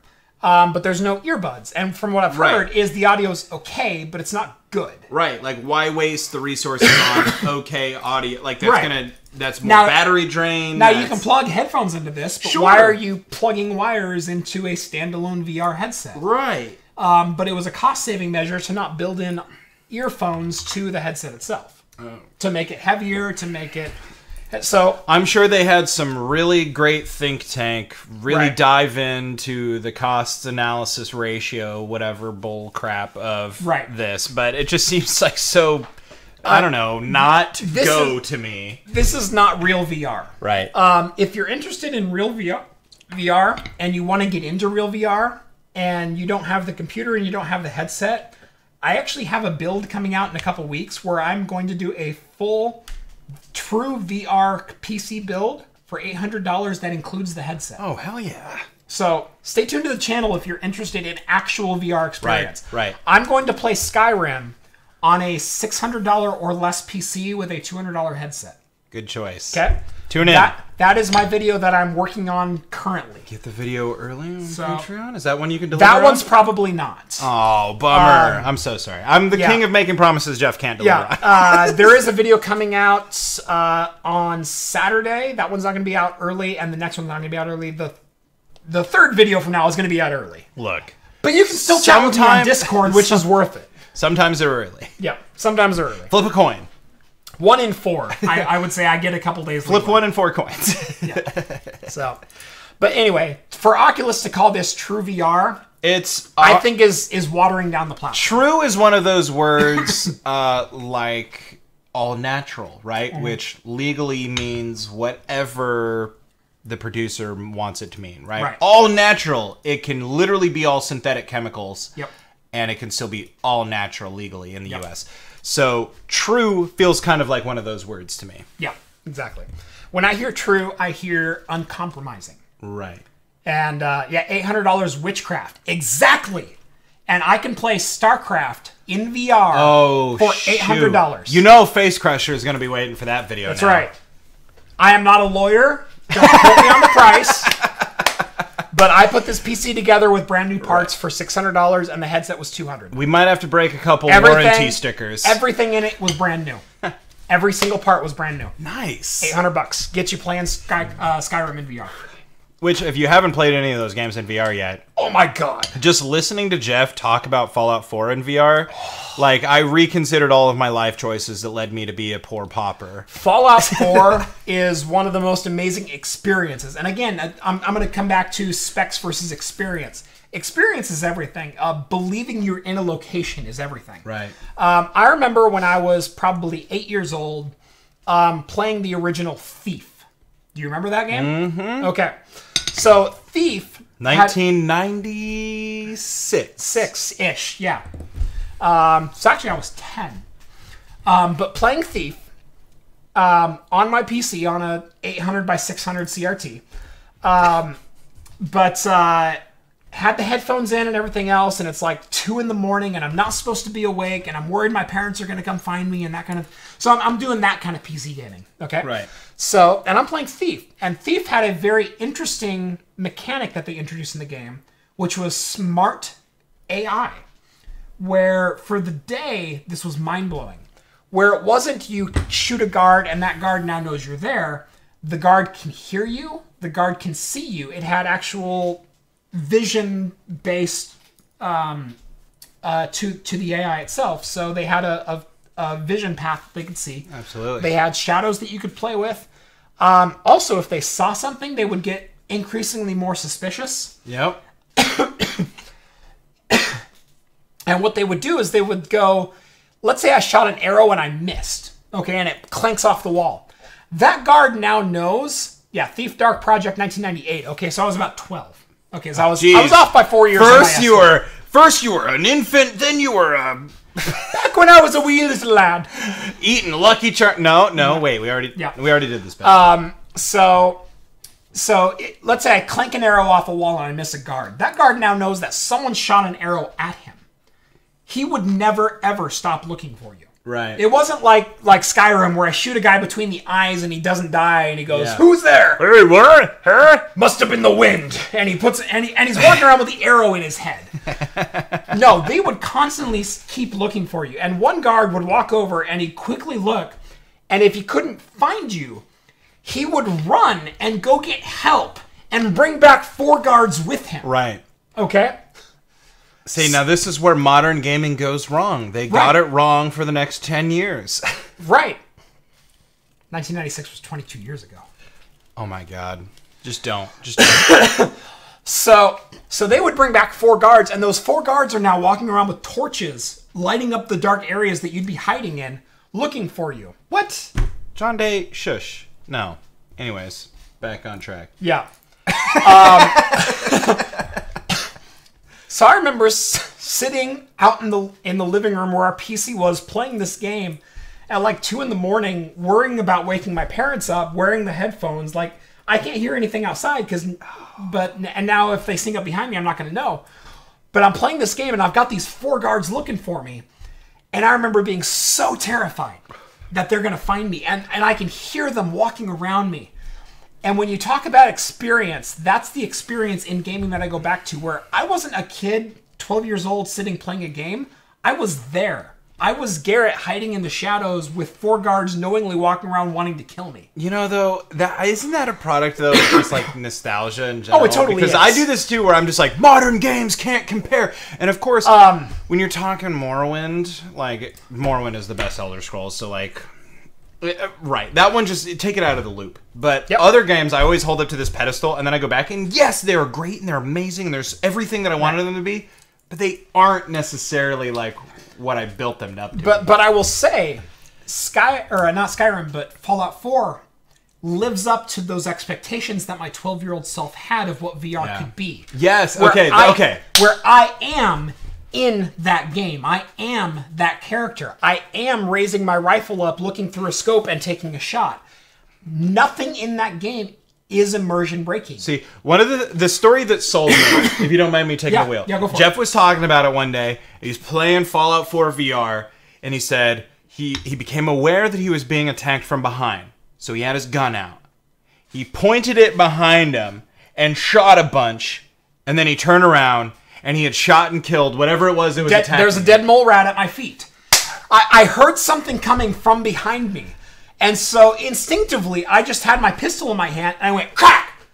And I turned around and I had headshotted a mole rat behind me. And that was like, I love this game. Just give up real life. Right. I am no longer playing a game. I am walking through the Boston wastelands. And it was... It's called the Commonwealth?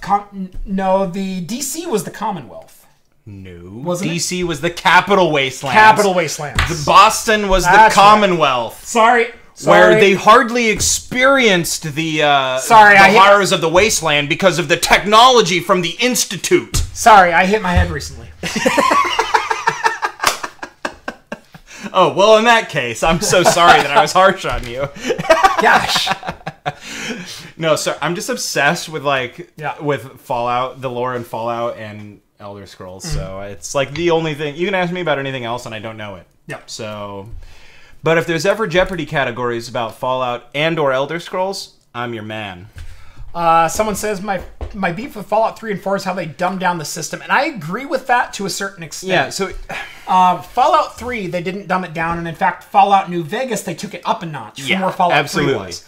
Fallout 4 is not a great Fallout game, but it's a great game in its own right. Absolutely. And this is a conversation I have all the time. With all his friends who think Fallout 4 sucks. Well, okay, yeah. So I have a friend, I do a podcast with him about Elder Scrolls lore, and he is obsessed with the Fallout games, and Fallout 3 was his introduction to the series, as it was mine. And after I played Fallout 3, I didn't have a computer that could run it at the time because I'm poor.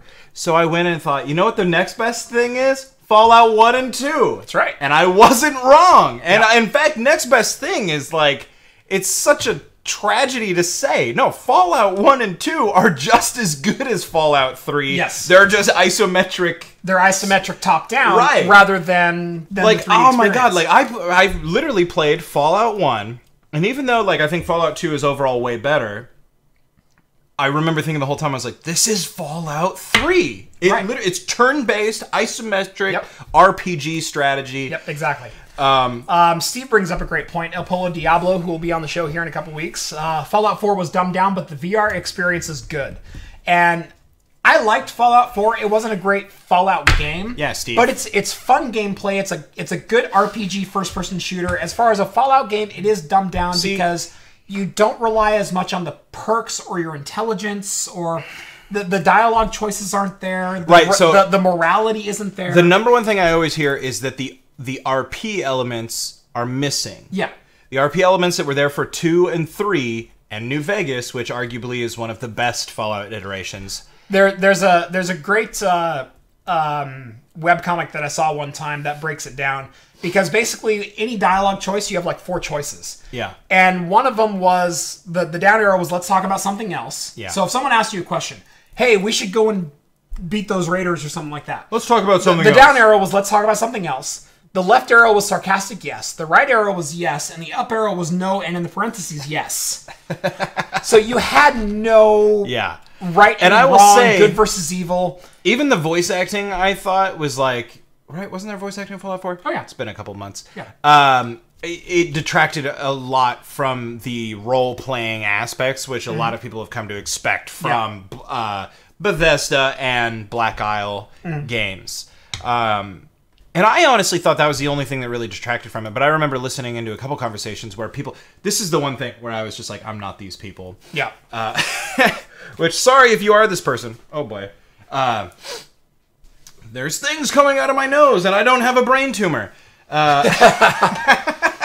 Hashtag tumor humor. Thank you so much. Thank you so much for saving me with the hashtag. Otherwise, I'm just a jerk. That's right. So the quest line in Fallout 4... Simone is so offended. The quest line in Fallout 4 that really, I think, separated my mindset on the game quality was a bunch of people were complaining about, and forgive me if you guys aren't there yet, but the game's been out for a long time, but there's a side mission where you're walking through Boston, and all of a sudden you find this gigantic wooden boat up in these buildings, Oh, yeah. and these robots are like, hey there! Oh, you're a general from the army, and all this garbage, and you help them get the parts necessary and fight And off. you beat up the scavengers. Yeah, you beat up the scavengers and you do all this stuff, and then the captain of the boat goes, "Cheerio, we're off. You helped us do this. Thanks to you, we can fly away and complete our mission." And the ship launches into the air in this amazing triumphant thing, and then crashes like 400 yards away. And it's like, "We'll make it in another 400 years."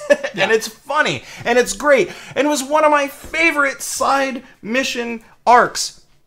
Yet people crapped on them. They're like, "I thought I was going to be able to pilot a flying ship around the Commonwealth." And it's like, what about gaming in the modern age gave you that idea? Yeah. Like, I'm so sorry that you're that, like, separated from the realities of, like, what AAA gaming is. Yeah. But... I have to stop because I'm getting really worked up. All of a sudden, like, about 1,000 topics went through my mind, the least of which was No Man's Sky, which a bunch of people hated. But how on God's green earth did you ever think... There's a video of the freaking creator of the game being like, "No, it is not multiplayer." And then people are like, "It's not multiplayer like advertised." Yeah, well, number one, not a lot of people watched the development of it. They just saw Sony whore the crap out of that game. And here's the problem when you go from indie developer to AAA creator. Yep. No Man's Sky. No Man's Sky. Package it up. Look no further. Sean, whatever his name is, I forget his last name. Yeah. But it is Sean. Good for you. Whatever. Sean Wright, I think. Sean something.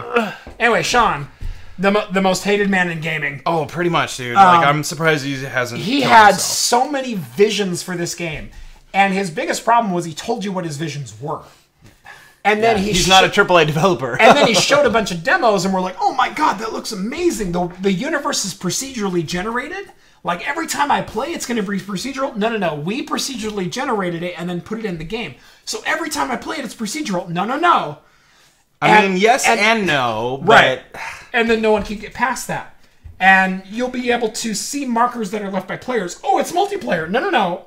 If someone's been to that planet, you'll see the markers that they left there because they've been there before. Oh, so it's multiplayer. No. Oh, God. They couldn't get off that. And then they're given all this money from Sony, and then Sony markets the crap out of it, saying it's this multiplayer procedural universe game. See, the best way to view this game... So sorry to interrupt you. Yeah. The best way to view the game is the way that I viewed it. And I'm not saying that I'm some genius who can see through marketing schemes or any of this stuff. I pre-ordered it.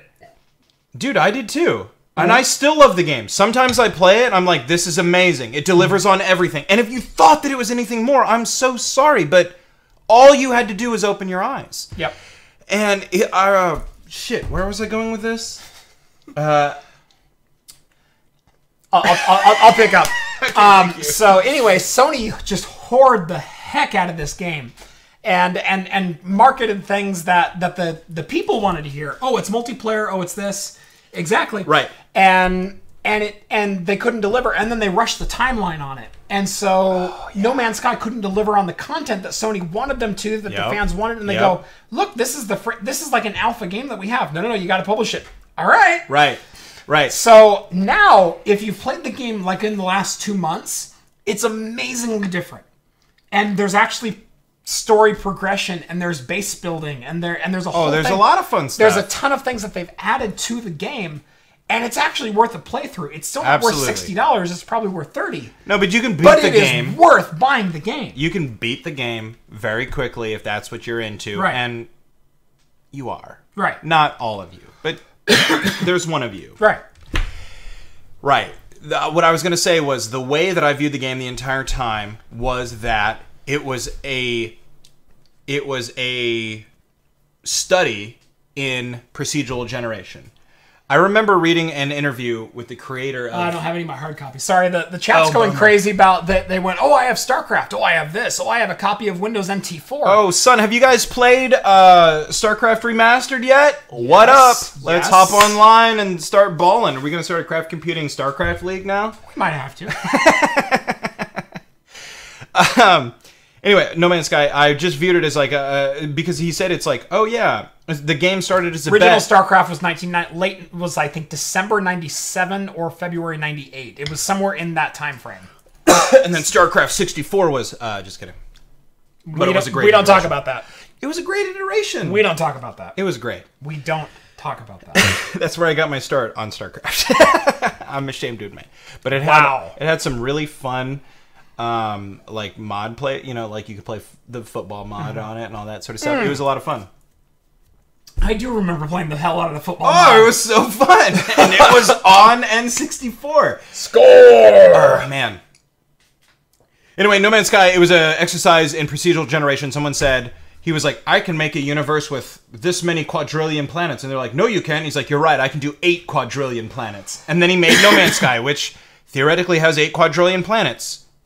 There you go. Yep. And that's all you needed out of it. I mean, you saw the trailers, and yeah, there was some amazing stuff in it, but yep. Like, haven't you guys been disappointed enough by franchises like Fable, where you follow the development from start to finish, and he says all of these things, and then you get the game, and it's nothing like what was promised? If you say one word about Star Citizen, I'm going to punch you in the nose right now. No, I wouldn't ever dream, because I'm not an idiot who expects so much out of games. I'm sorry, I've been disappointed. Absolutely, man. I kickstarted Star Citizen. Yeah, so did I. I am a backer on Star Citizen. Who is? I've been for years. And if you have been, you're used to disappointment and channeling your expectations in such a way that you don't look like a total jackass at the end of the day. Okay, great progression here. Sorry. I've got StarCraft. I've got Morrowind. I've got Windows NT 4, Age of Empires: Rise of Rome. Yada yada yada. I've got a jar of dirt. Well played, sir. Thank you. Well played. Hats off to you. Anyway, yep. As Skullfa says, Craft Computing Remastered League. It's happening. I'll head this one if I must. If you yeah, go for it. Totally go for it. By the way, we also have a subreddit now. Oh. r/Craft Computing. Nice. So. Tell your friends. We are on Reddit. I will poke in there from time to time. I am a moderator on there, but I am not moderating the sub. Right. I'm leaving that to other people. I've given instructions on how I want it to be presented, but to comply with Reddit's no self-promotion rules, I am there, but I am not active in the good moderation and administration of the subreddit. So. Oh, really, Reverend? You hear StarCraft 64? Come on. And started laughing? Yes. Come on. Yes, you did, Reverend. Come on. Yes, you did. Come on. Come on. Good job, Reverend. It was way more easily playable for a young console boy like me. Oh, hell no, it was not. A young console boy like me. Dude, you are not going to get me in an RTS game to say... Yeah, back then you didn't have 16 mouse buttons. I had 4. And you know what? Back then I had 30 macros on a second keyboard. Oh, God. I'm not going to argue with you. I'm just saying the Koreans turned me off of RTSs. Ooh. I know. How terrible is that? But I can't beat 120 actions per minute, okay? But I can beat you in StarCraft 64. Because no one plays it. I'm the best! Challenge accepted, friends. I'll meet you online on StarCraft 64. Oh my god, we should start a StarCraft League where you can only use a 64 copied USB controller. Ooh. That's all you can use. Someone just won. Don't have the original media, but still have a copy of my old 8088's DOS 2.11 and DeskMate software. You have passed me, sir. Actually, maybe not, because I think I have a copy of DOS 2.0. Dude, yeah. For a Toshiba TaskMate. Or something like that. I'm trying to remember what it was. It was a portable Toshiba with a 640 by 220 LCD passive matrix black and white screen. So it was like a 220 character wide screen. Or no, it was 84 characters wide. Right. Yeah. So. John Day asks, what's wrong with the XCOM series for Oh, RTS? whoa, Benjamin. First of all, Benjamin, I'm going to stop you there. oh boy. You have Oh two boy. options when you join a game in our match with a Korean in StarCraft 1 or 2. Quit or lose. Aha. I was in a 2v2 match. 2 Americans, 2 Koreans. My American counterpart was killed in 3 minutes.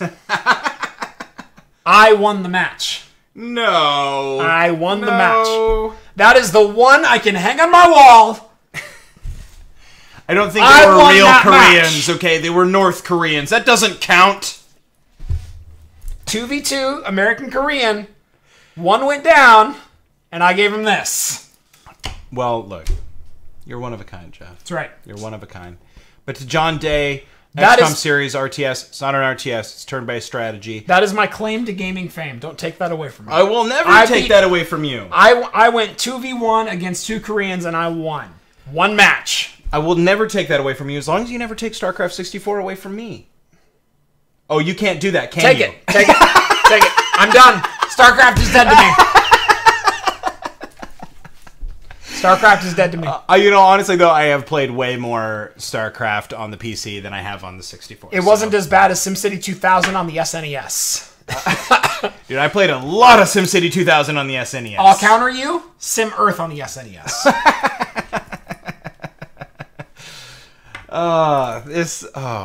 Thank you all. Yep. Oh, we never got to this story. Yeah, this was another... This is a great one, actually. Yeah. Disney unveils a prototype virtual reality jacket. So a haptic feedback jacket specifically built for virtual reality. This is great. It can simulate hugs, punches, and a snake slithering across your body. I'd rather not do that last one. Yeah. A big screen snake slithers up your body, squeezing your ribcage, but you're not afraid. It's strangely exhilarating. Why would you not be afraid? I'd be terrified. I have been freaked out in VR before. I have.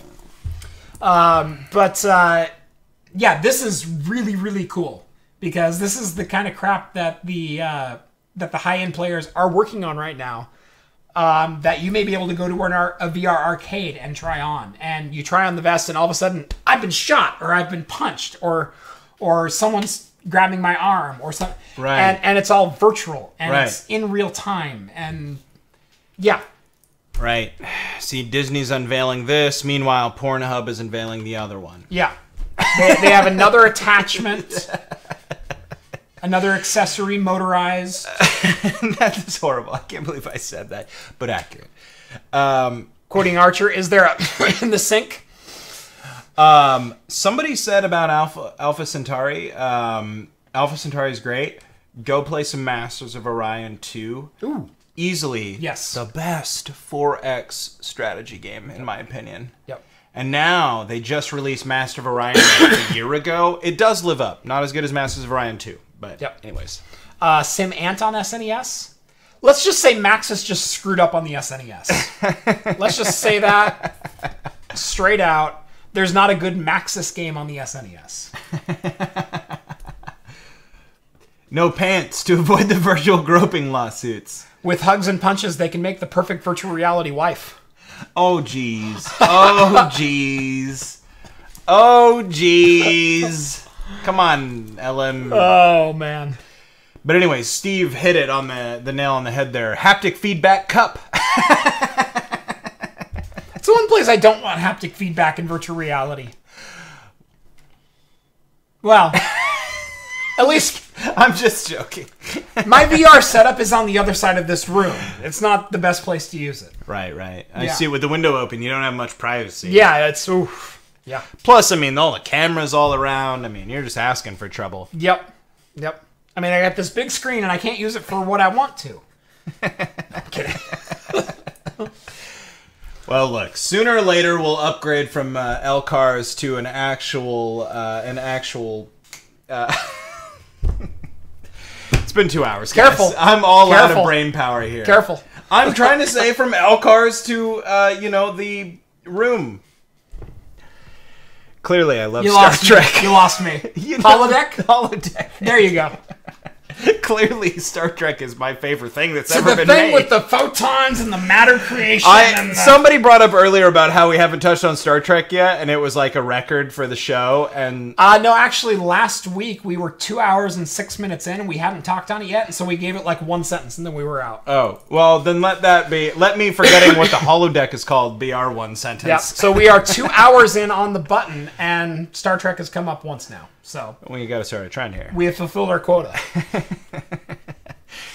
Honestly, like Monday, I was really worried we weren't going to have enough to talk about. And then Tuesday, all these news stories dropped. I know. I was reading the news this morning just to be like, well, okay, I got to make sure that we got some stuff to talk about. Yeah. Of course, I saw all your links, and they're like one by one all trending. And then there's a bunch more stuff. I was like, yeah, there were a bunch of stuff that came out today that I Yeah. didn't get to put in here. There was a couple because things, I didn't yeah. get a chance to fully read them and know what I was talking about. So, yeah. Love me some Dorn. Yes. the Book of Dol Dorn. Good old DS9 fan. Oh, yes. Dorn, yes. the Good. barfly. There you go. Good Yes. on you. For some reason, I was going Dungeons and Dragons, but that's Yeah. okay. Still play Star Trek Online? Hey, good on you. You're a real trooper, Benjamin Hill. No. The one below. Voyager Elite Force 1 and 2. Yes! Old school. My favorite Star Trek games ever, maybe with the exception of Starfleet Command. I haven't played Starfleet Command. It was good because you could actually control 4 ships all at the same time. See, I always played Nexus back in the day and pretended that I was playing Star Trek. Yeah. Because that was like the game. Yep. For space combat. For space fleet combat. Yeah, Bridge Commander is not that bad, Benjamin Hale, so I'm glad you used the word wasn't in front of awful. I liked Bridge Command. Yeah, it was fun. Yeah. Ooh, wow. Drinking Trip in the Woods and watching Talking Heads. Hey, good on you, Skull. Good on you, Skull. How's that Trip in the Woods treating you? Oh, that looks delicious. It looks like a trip in the woods. Yeah. I'm sure he answers your question down the line here. How is it? Super tasty. You guys should definitely review it. Thanks, Steve. Yeah. He's helping us out here a little bit. That's right. It's not as heavy, blah, blah, blah, blah, blah. Yeah. You're not a lawyer. Accurate. That's an accurate statement. That's right. He didn't say that. I liked Armada. Armada wasn't bad.